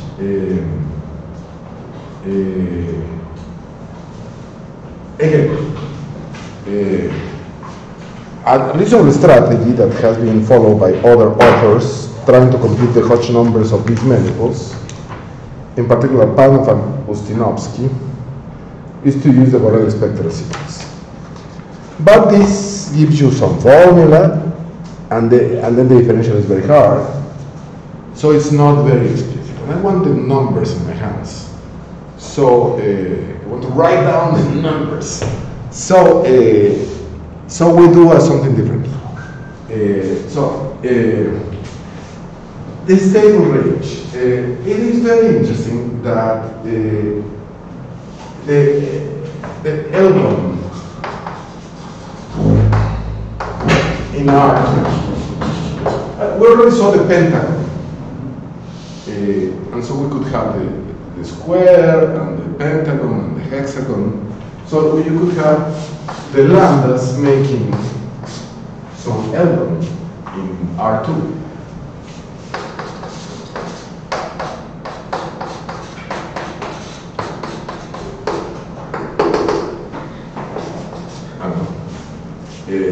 So you have this L1, so you get LBM manifold in L, in dimension 2, of course.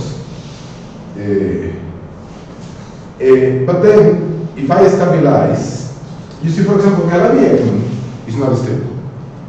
So the formula we write is false, not very false. And I can explain how to correct the story. Almost at the end of the talk, I can explain how to correct the story. But at first order, at first approximation, the formula I'm going to write is just false for the Calabi-Ekman manifold. But it's true, as soon as I stabilize one and more, it becomes 2. It is literally true for the Hopf and for all its stabilizations. So the Hopf is already stable. But the Calabi-Ekman is not stable, but if I stabilize it once and more, it becomes stable, and then the formula holds in the stable range. And there is a way to get the unstable formula from the stable formula that I can explain if I have time.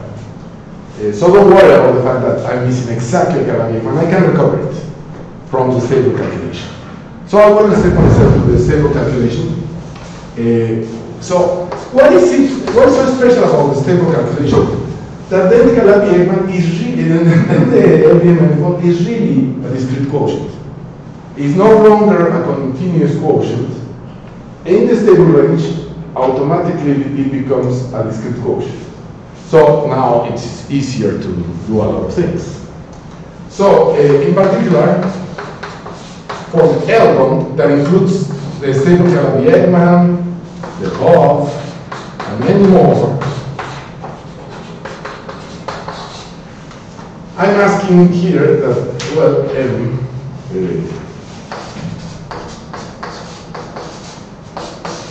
this is what I mean by stable. And Calabi-Ekman is m equals L minus 1. So I need a little bit more than that. So I need bigger than or equal to L minus 2. Stable, and so this is the W that I'm dividing by Zm to get the Calabi, the LBM metrics. In particular, the stabilizations of the Calabi-Ekman. That would be the Calabi-Ekman cross analytic curve topologically and onwards with this, with some convex structure given by this action. So okay. What does it mean to be stable? Huh? What does it mean to be stable? That n is bigger than or equal to L minus 2. Ah, okay. That's my definition of stable. And now we have this theorem. So let me write the theorem. This is a theorem. It deserves more space, but I'll try. Theorem. HPQ of NLM equals. It has three summations. It's not going to be here by any stretch of the imagination, you know. So, should I destroy that? No, I won't destroy that. NQ L minus 2p plus SL MQ minus 1 M minus 2 P minus 2 plus M Q minus 2 L minus 2 P minus L, where is L is the number of distinct pairs of non-adjacent edges.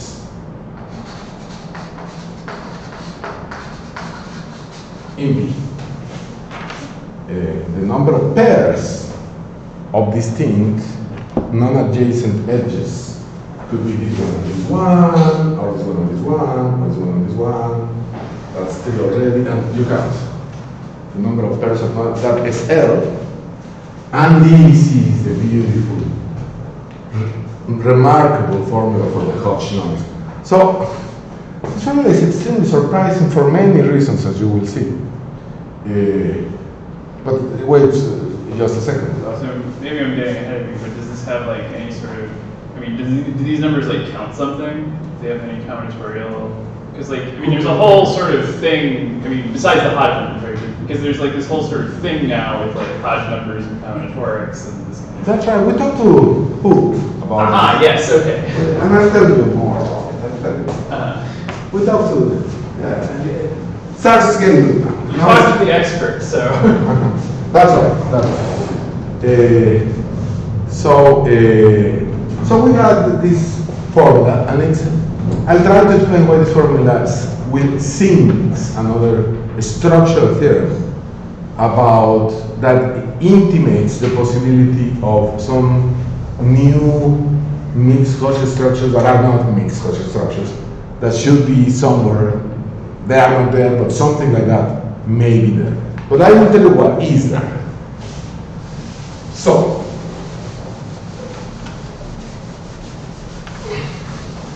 this formula is hardly accidental. We want to understand its meaning. As it is, it's a bit of a mouthful. But how did we get it? Well, what we do is we first build P from the combinatorics of P. From the combinatorics of P, we obtain a Stein covering of W that I erased. We get a Stein covering of W. And then we compute the Dolbeault cohomology of W via check cohomology calculations. We're counting things already about P in that story. And this allows us to represent the Dolbeault classes of W as explicit power series of certain open sets in Cm plus 2. So we have this explicit power series. That's W. We still have not done the quotient by Z to the M. 1 in dimension 0, L in dimension 1, and 1 in dimension 2. Then we look for the Zm invariant terms, and this is why it's important that we're in the stable range, because we just want to look for the Zm invariant term with the Zm, this discrete abelian group. And we do that. And then we write m exact sequences describing the Zm action. And we then obtain the decomposition of the Dolboko homology. And now we count. And this is the formula we get. So it's an elaborate, explicit. But now you see why I like stabilizing in a second. So this doesn't really quite contain the quasi-Hopf manifold, because the quasi-Hopf manifold is a polygon that is one segment. So it's a bit degenerate. Already the Calabi-Hillman is a square, and the pentagon is already a complicated manifold, if you remember. But the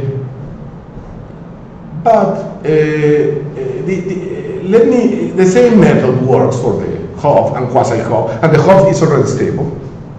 And this is very important, the Hopf is already stable, and we get all the quasi-Hopf manifolds that are topologically H cross E cross E cross E cross E cross E cross E, but not by holomorphically H cross E cross E cross E cross E. And we get the Hodge numbers. So let me write down the numbers, not go all the way down to actual numbers. Let me write down the Hodge diamonds. And this is the Hopf surface, of course. This is the Hopf surface, of course. Then I go and I write the Hodge diamonds of the stabilized one quasi-Hopf.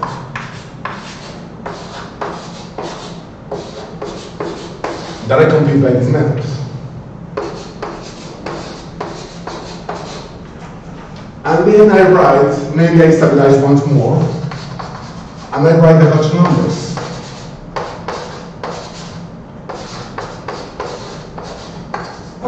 Now you can see that this does not look at all like the Hodge diamond of an algebraic variety.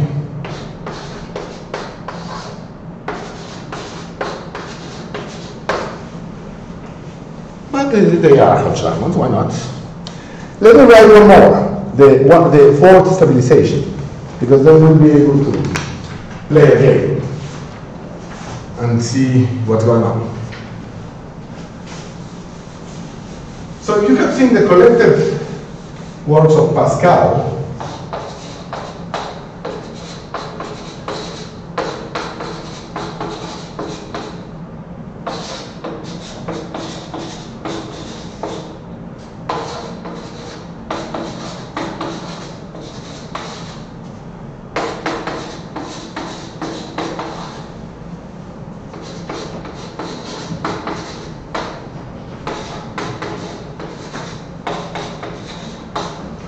You have seen the collected works of Pascal, you'll see a picture there, and then you'll say, well, why not? Let me get a little 2x2 diamond window and place it somewhere, here, why not? 10, 18.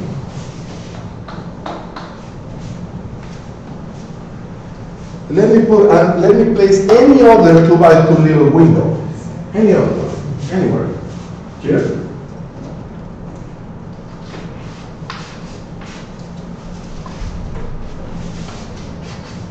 Three. So it's a beautiful thing which I have all these quasi-Hopf manifolds. Observe, I don't have maps, holomorphic maps, between these quasi-Hopf manifolds. I do not have maps between H1, H2, H3, and H4. But I have this Pascal's pyramid. In the traditional Pascal's triangle, if I add the two numbers on top, I get the one on the bottom. Now imagine this pyramid of numbers, and whenever you have these four numbers, these ones are the center, below this. And so you get this two-dimensional Pascal pyramid. But if you add 2 by 2, you get the number at the bottom, below. This is the mean of this formula for the quasi-Hopf the quasi-Hopf manifolds. So you did it by induction. You have a relation of the one with the stabilized, and is that how you did it? Yeah, what this says is if I add these four numbers, I get all the cosine from this one. Yes. And just like the Pascal triangle, I get one, if I put 1, 1, I generate the whole Pascal triangle. If I just get the whole, the Hodge diamonds of the Hopf surface, just that one, I'll get all of them. This is what is happening. But of certain, these are, I don't even have maps between these complex manifolds. I don't even have maps between these complex manifolds. Nevertheless, the Hodge numbers behave like this. And this is an incredibly beautiful recursion formula.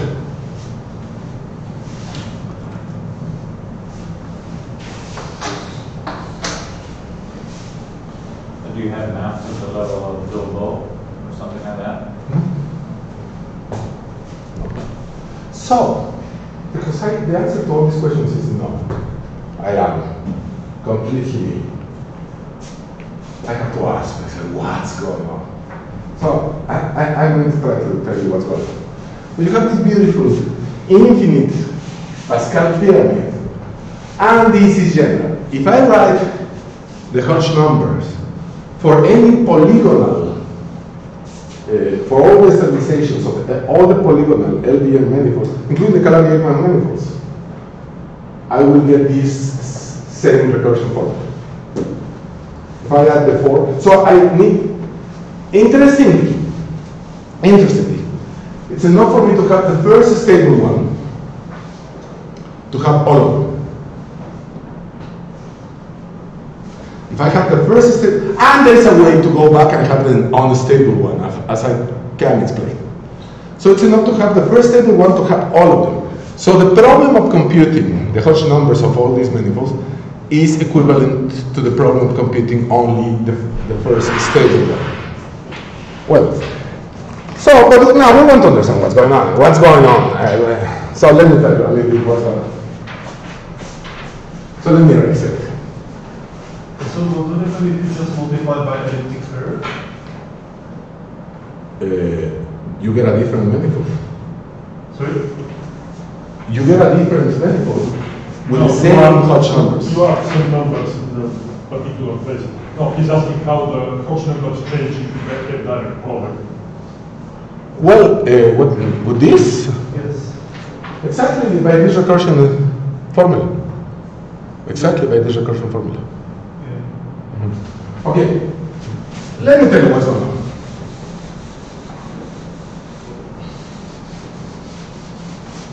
So you're saying you came up with this recursion from the combinatorics. You noticed it, and then you come up with some explanation. I guess that's the question. I'm in exactly in the chronological order of our investigations, very much that Euler would have written down. Very much in the chronological order of what we were finding as we were walking around looking at these objects. Okay, so of course, we want to understand the meaning of this Pascal pyramid. So what's the meaning of this Pascal pyramid? And of course, we have to define the Hodge-Levy polynomial.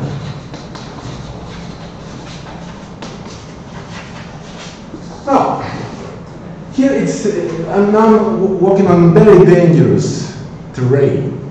Because if the manifold is compact, everything that I will define is okay. But if it is not compact, we know that the whole game is when you have complements of things and things like that.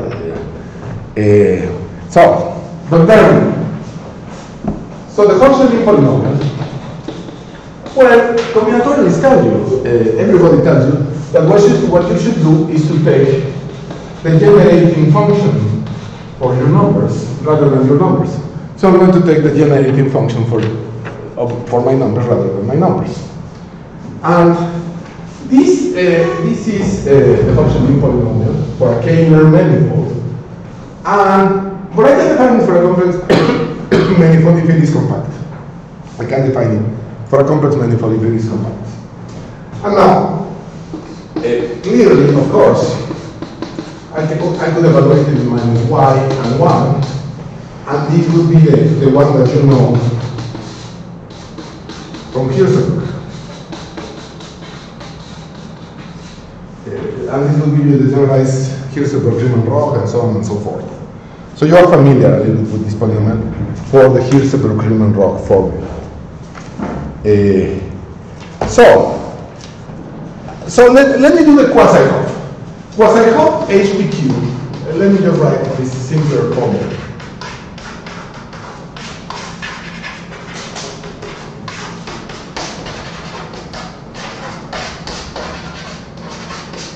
If I write this formula, I can ask myself what is the polynomial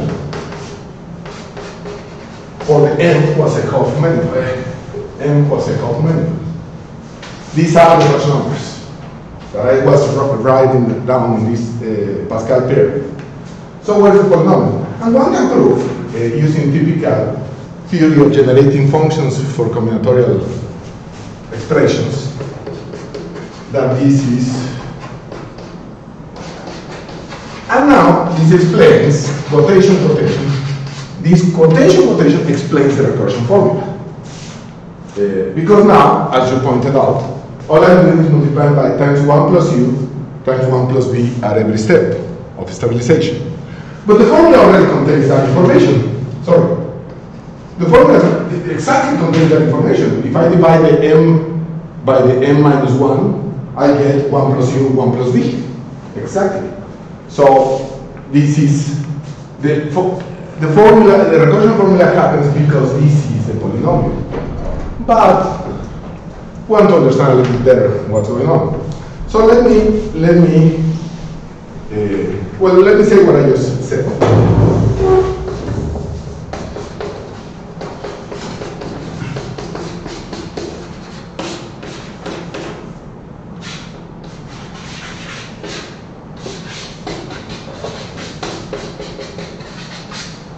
So this is the recursion formula. The Pascal pyramid written in terms of the generating functions for the.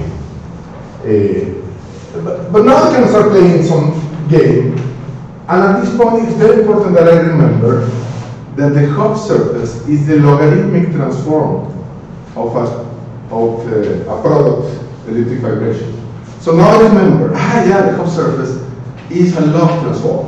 So once I remember that, I can write the following.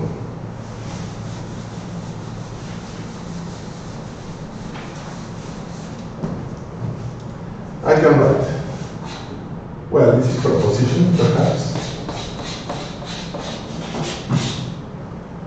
And I write.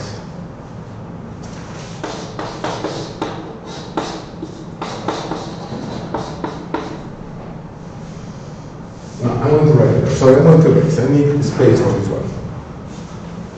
Sorry.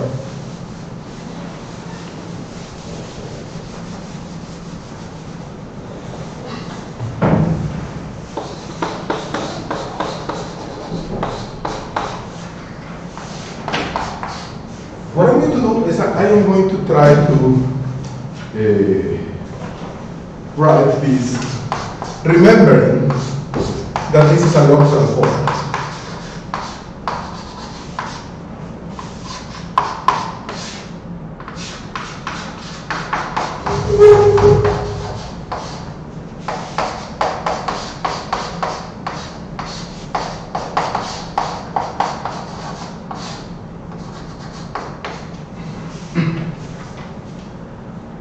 And now this is equal to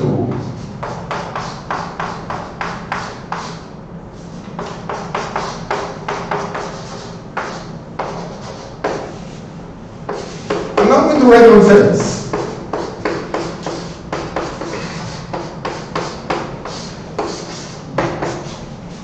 I'm going to write one sentence. But let me write one sentence. So this of course doesn't make any sense. But this is kind of the difference between the log transform after and before. So this is a log transform term that is localized at the place where I did the log transform.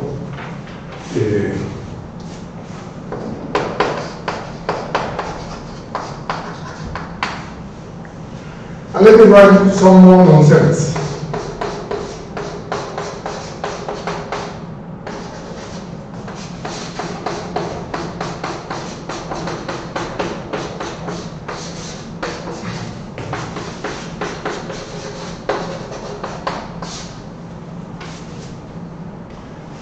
And, well, this is nonsense, but it looks nice.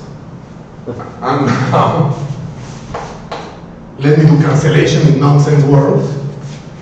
This cancel with this, and then I get a little bit. Well, now this makes sense. And now this makes sense.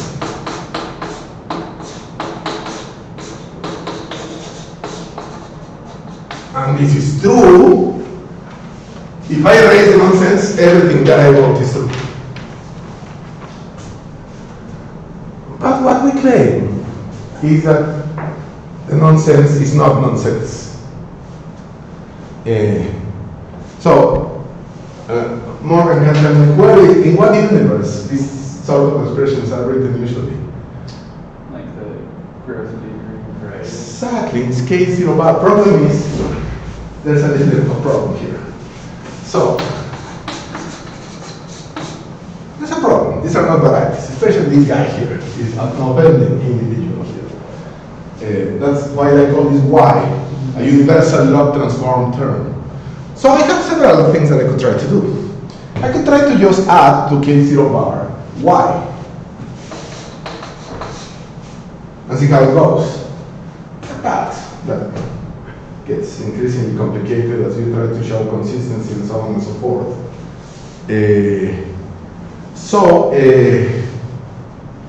Well, observe that the properties of the Hodge diamonds that I wrote in this Pascal structure is exactly equivalent to these equalities.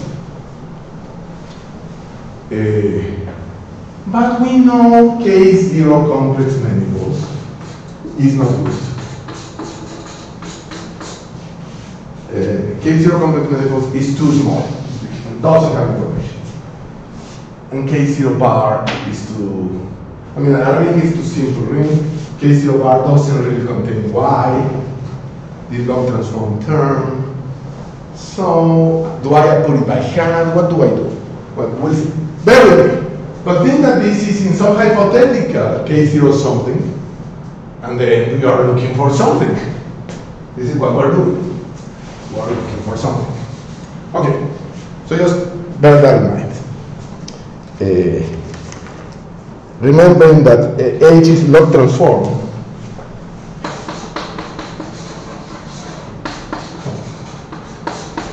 P1 cross EL. Because they are not biholomorphic. So that is, remember, this is not zero. And in fact, this polynomial is not zero. This polynomial is x times 1 plus y squared or something like that. So that polynomial is not zero. That polynomial is detecting. This hypothetical K0 something is detecting the log transform. So we're detecting the log transform with this calculation. Okay, well, that gets interesting. Let me write another. Now, let me call this a little bit more complicated. And let me write another one. I'm going to take the Calabi-Ekman, that is S3 cross S3 cross S1 cross S1 to the M minus 1. And I need the stable range. I need M to be at least 2. I need M to be at least 2. I can recover the usual Calabi-Ekman, but wait for that, because that gets a little bit even more weird. Even more weird. I'm already weird. I'm going to weird out a little bit more.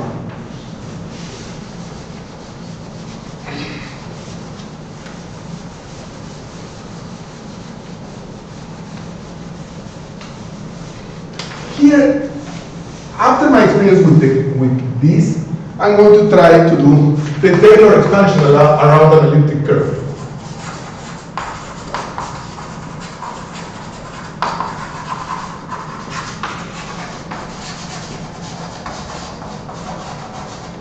In this universe that I don't know what universe it is. So let me do the Taylor expansion around an elliptic curve for the quasi-Canadian. So equals to, and this gets a lot of fun. The first equality is simply true.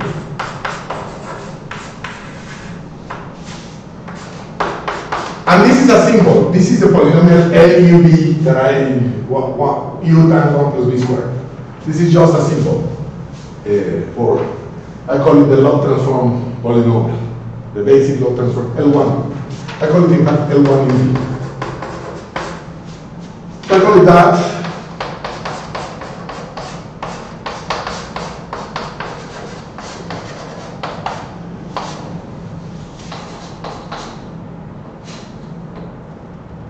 Again,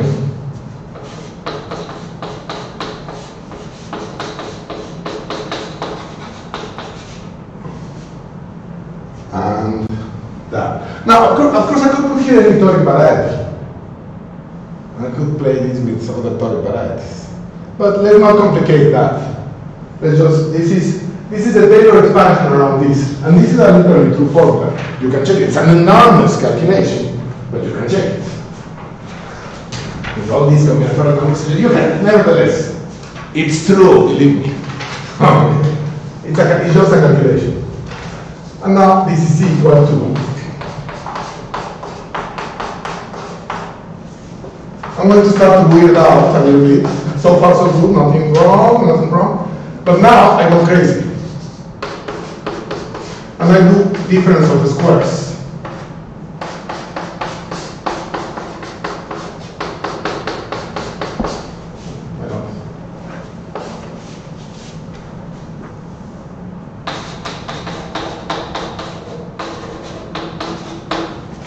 This can be written as this difference of the squares term. Now, of course, I'm crazy. And now I'm getting a little bit crazier.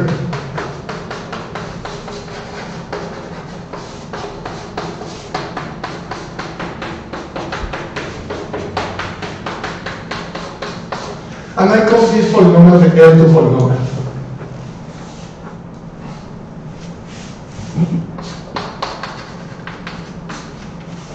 I call that the L2 polynomial. And this kind of should be kind of a more complicated transform. And indeed, we can prove that all the polygonal LVM manifolds, and we conjecture that all LVM manifolds, are generalized log transforms. But here we can tell how to write the formula for this new double log transform. And this I call the second logarithmic transform term. And it's a polynomial, I can write it, for example. And the difference of squares polynomial. And, but anyway, now I can cancel track with track, and I only get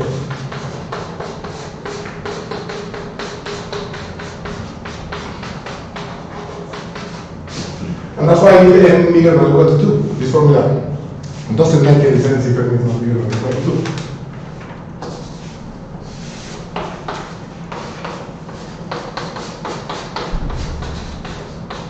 And observe that I'm getting a whole bunch of, the only offending character is age, over and over again. The only offending character is age. So, and now, we ask who? What do you see? What do you see here? And he gave us a fascinating remark.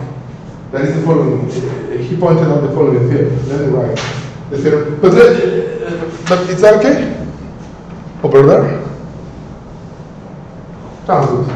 So this is true, everything that makes sense is true, and these things you can just erase, and everything else is checkable. And the other one, well, I just so this who knows behaves so much like the ring of all Hodge polynomials in positive characteristic. So, remember where are the complex numbers?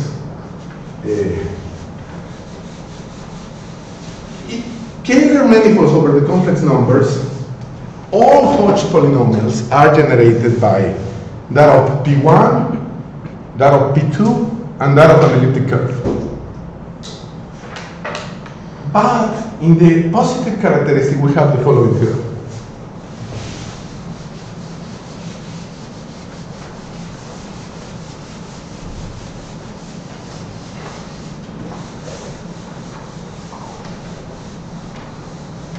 And this fits very well with this theorem that I just erased. So this is, for the Kähler case, is Koch-Schick. And it's right there. And for the positive characteristics, it's Van Dotten. Grui. And the theorem says, Hodge polynomials, well, Z is really nothing. Forget about Z.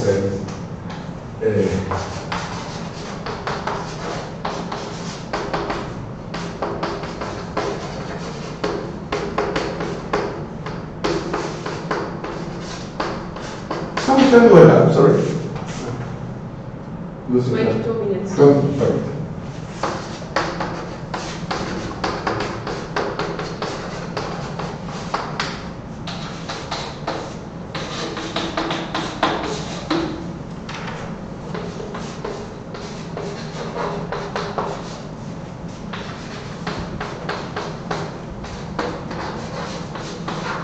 And I switch from E to H because that's the way to write it.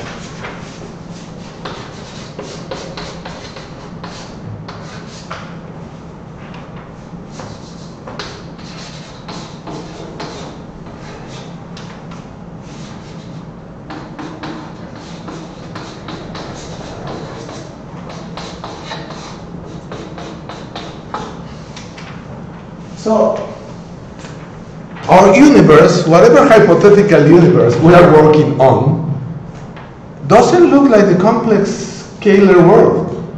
It looks like the positive characteristic world. This is extremely intriguing. You see, for these non-Kähler compact complex manifolds, we are in this position, in the positive characteristic situation. We are not in the Kähler situation. And S is playing, this thing that in the positive characteristic appears by a construction, blah, blah, blah, is a Hopf manifold in the non-Kähler world that behaves just like the positive characteristic world. Okay, so what's going on? Well, finally, I'll give you the answer to all this funny business. This is happening. This is not happening in K0 bar. No, it's happening here. And this is not happening in K0 complex manifolds. This is happening. Our theorem says that our expressions make sense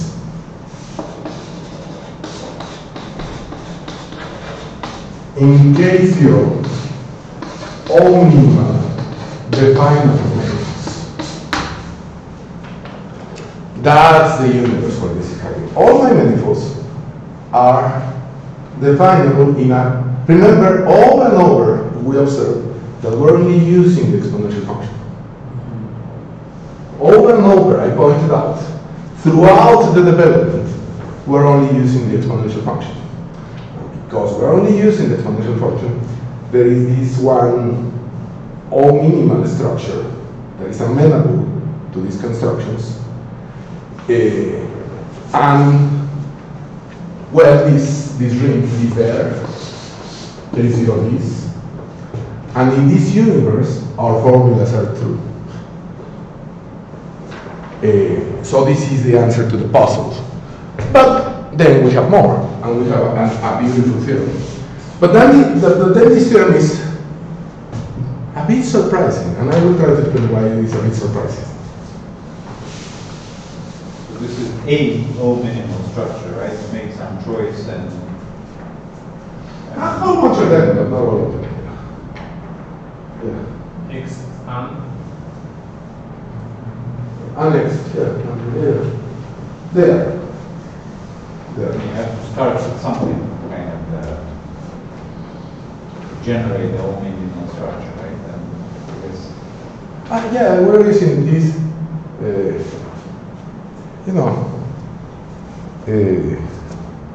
the names, again, the names are, I'm very bad at the names, Petersil and Starvishen, paint complex analysis. In that world of those complex manifolds, these formulas are true.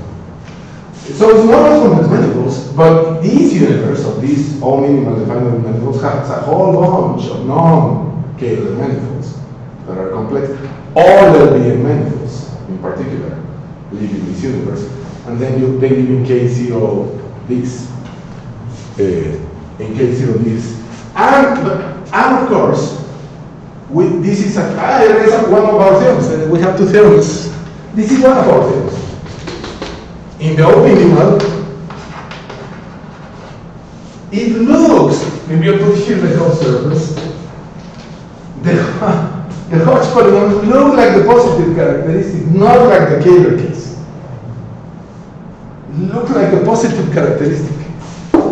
Super weird. It looks like a positive characteristic, not like the Kähler case. That's theorem 1. Theorem 2. Well, I'm going to raise theorem 1.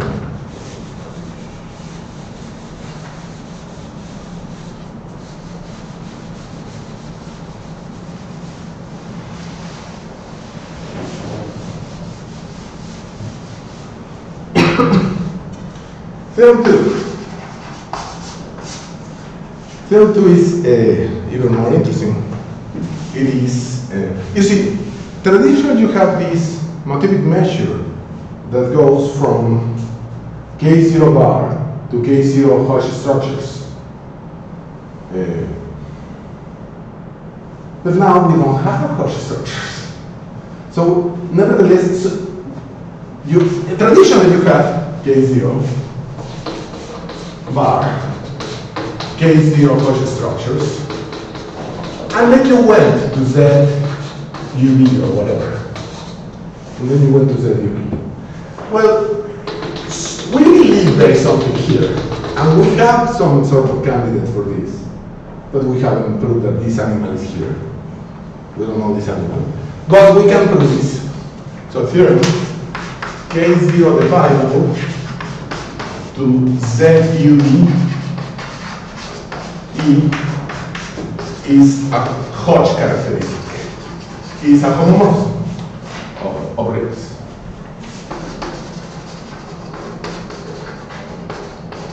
And now this is very surprising because to prove these in the classical case, you use mixed Hodge structures. And now you don't have mixed Hodge structures. So you gotta do something rather than nothing. But it's not that. You have to do something rather different to prove this poor man's version of this. You don't have the K0 Hodge structures, but you still have this one. And you can prove that this is a homomorphism. But now you have to design an entirely different proof. And this is, goes around the lines of a very general kind of phenomenon that is occurring in geometry.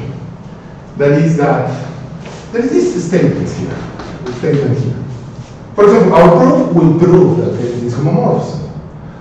But it won't prove that there is this homomorphism in the classical case. So you would say, well, why would you want to prove that there is this homomorphism and not prove that there is this homomorphism in the classical case with a super complicated proof? Well, because that super complicated proof generalizes to the definable universe, and it gives you something rather than nothing. It gives you something. So, and the general phenomenon in geometry that is occurring is that there is this statement in classical geometry that you just weaken them a little bit. That have kind of two groups. One with, let me call it logic. These kind of tools, and the other one is classical, let me call it homological. Let me call it homological. This proof is highly non-homological always. In this universe, you lost homology. So you really do something very different, but you prove it. But of course, now the statement holds for many more objects. So you lose something because it's vastly more general. The family of objects that it applies to. Well, of course, it's not as strong a statement as it used to be. But also you also think, am I not seeing the right generalization of this object? We don't know. We don't know if this thing really is not at all there in the definable world. We know it's not there in the just complex manifolds. Just crazy thing. You won't have a structure. I mean, you can't. You won't find anything. Even K0 complex manifolds will be too small. But in the definable world, there could be something, some new Hodge theory that we haven't seen. And this is evidence that there could be something like that. So how much time do I have? Sorry about that. 12 minutes. 12 minutes, okay. So let me say a few things about this definable world, and maybe how you go about putting it in this definable world, even though you lost mixed Husserl structures and all these classical tools. So let me try to say something like that in these 12 minutes.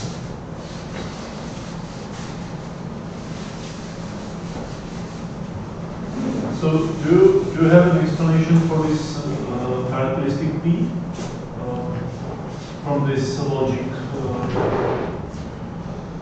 I have heuristics. I don't have a solid explanation. There is several standard heuristics in this sort of thing that tell you that. Why not?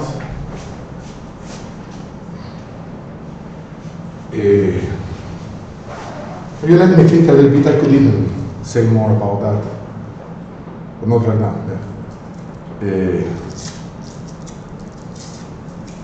But yeah, I don't think we have a good explanation yet, and maybe people in logic have a better understanding.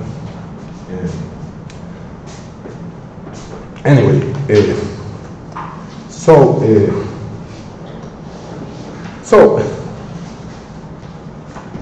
what do I do? I don't know what.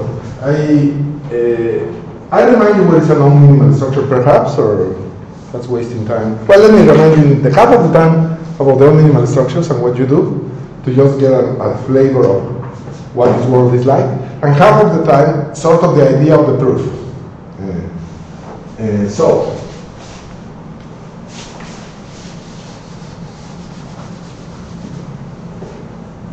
first, the non-minimal structures. So, a structure R on R is a sequence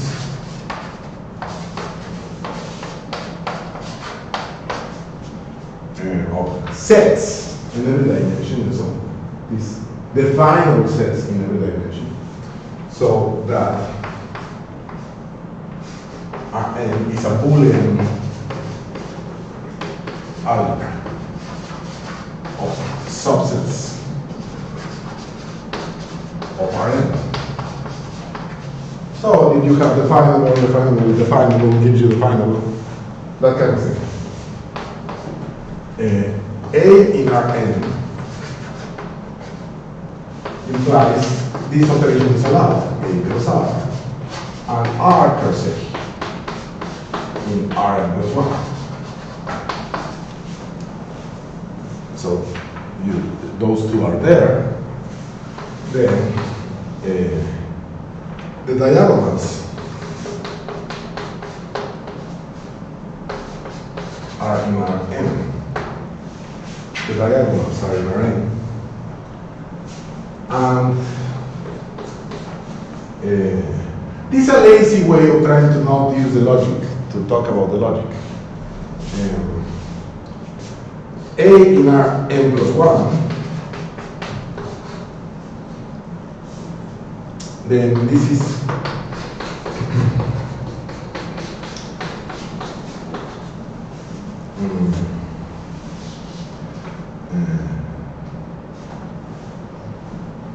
this is about the quantifier that exists, of course.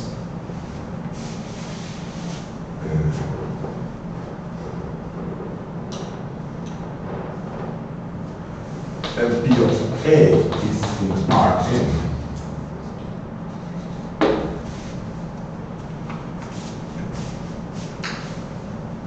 This eliminated the quantifier exists.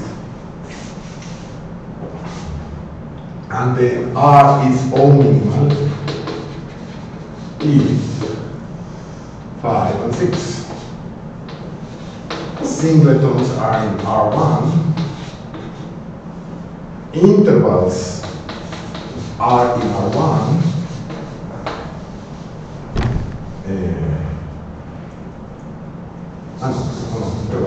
So, sorry. X less than Y are in R2.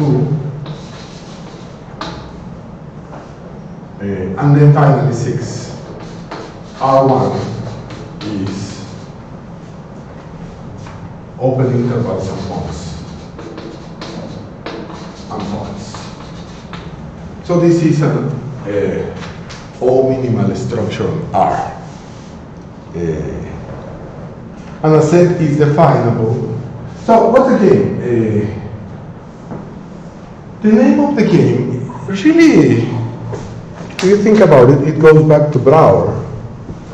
And these things they were very worried about doing mathematics and certain actions. And so a little bit the desire of this theory, that also is realizing ideas of Grothendieck and many other people, is to have this kind of Lego-like geometry where everything you construct, everything is constructible in principle. Of course, the algorithms rapidly become non-polynomial. Almost every construction becomes non-polynomial. Wake up, it's the morning. It's my Mexican alarm. Everything becomes. It's about making everything constructible, really.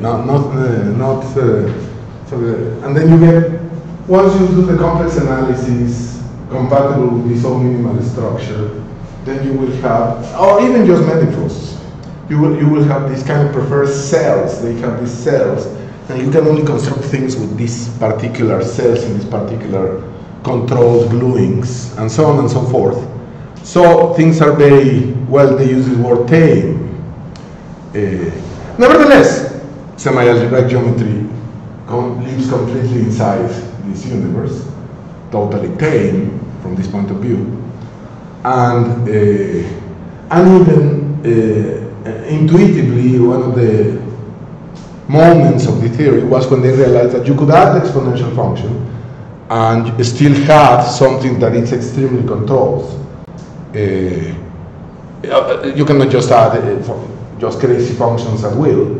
In fact, it's a small miracle that once you do the definitions and you do this kind of thing, you can add the exponential function and still have a completely controlled theory. So, well, that's more or less the gist. But then the arguments become very, very different.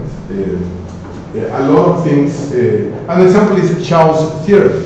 Typical proof of Chow's theorem is uses homology, some sort of homology. At some point there's a homological and a vanishing theorem or something. And now there is another proof, entirely different proof of Chow's theorem, that is entirely different. It's about the fact that the thing is controlled, and that controlled things, volumes, don't grow too bad, and that you have Bishop's theorem. And so it's a completely different proof now. It's no homology ever appears on this. It's very geometric. So it's very funny. In many ways, it's going back to geometry without homology. And this sounds very disturbing. You know, now it's instinctual for us to use homological methods, but you can do a lot without them, and even inform some of the homological methods by these other stories. So all of that. So I have 10 minutes. Let me say a little bit about the proof of the statement.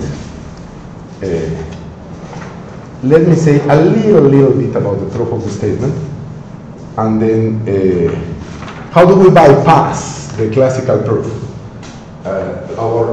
So let me say 3 things about the proof of our theorem, and then finish there. So very quickly. But now, of course, we have no minimum framework. The final framework.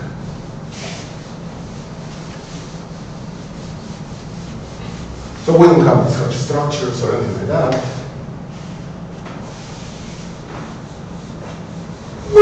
But if we want to produce a weaker version, that we have this Hodge characteristic as a polynomial, not K0 Hodge structures, then we can use 2 results. The following proposition that it's obvious, and then the following theorem that it's not. This is a theorem by Bittner. So she proved a very important result for K0 bar. So K0 bar is generated by classes of a smooth projective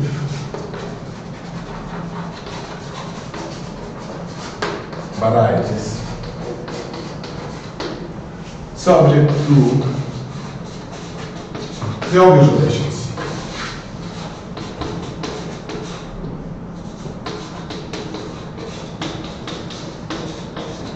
The exceptional divisor that go up, that kind of thing. So, from Bittner's theorem, you can reduce the proof that this is the polynomial is a characteristic to thinking about. Sorry about that. To thinking about just smooth projective varieties. And for this you can use a lemma that tells you, well, this is a blow up. Then you have an exact sequence of Hodge structures.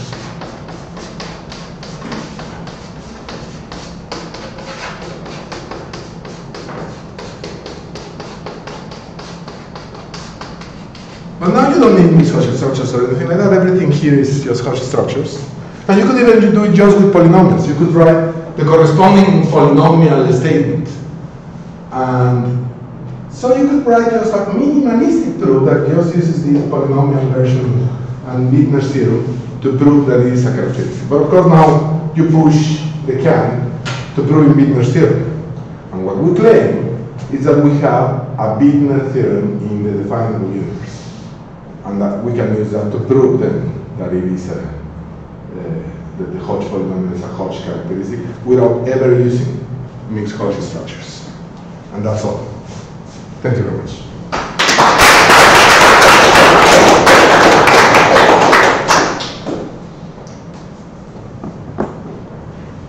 Any questions? You need the exponential function. We use R and X. We use the exponential function, and so everything here has.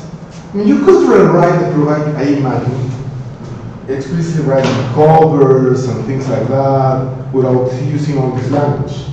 But now this language is becoming more and more common, so I don't think it's a problem to use this language. But you could write a very geometric proof, just that for manifolds that are just written like this, you have a Hodge characteristic. Not for all complex manifolds, this is true, we have counterexamples in the paper. This is easy. But this is more than than just algebraic varieties. And this explains all these structure in the Hodge numbers of LBM values. And Ludwig would have a lot to say about phantoms and other things that A little bit. that I will not say today. Any other questions? No comments? If not, let's thank Ernesto again. Thank you.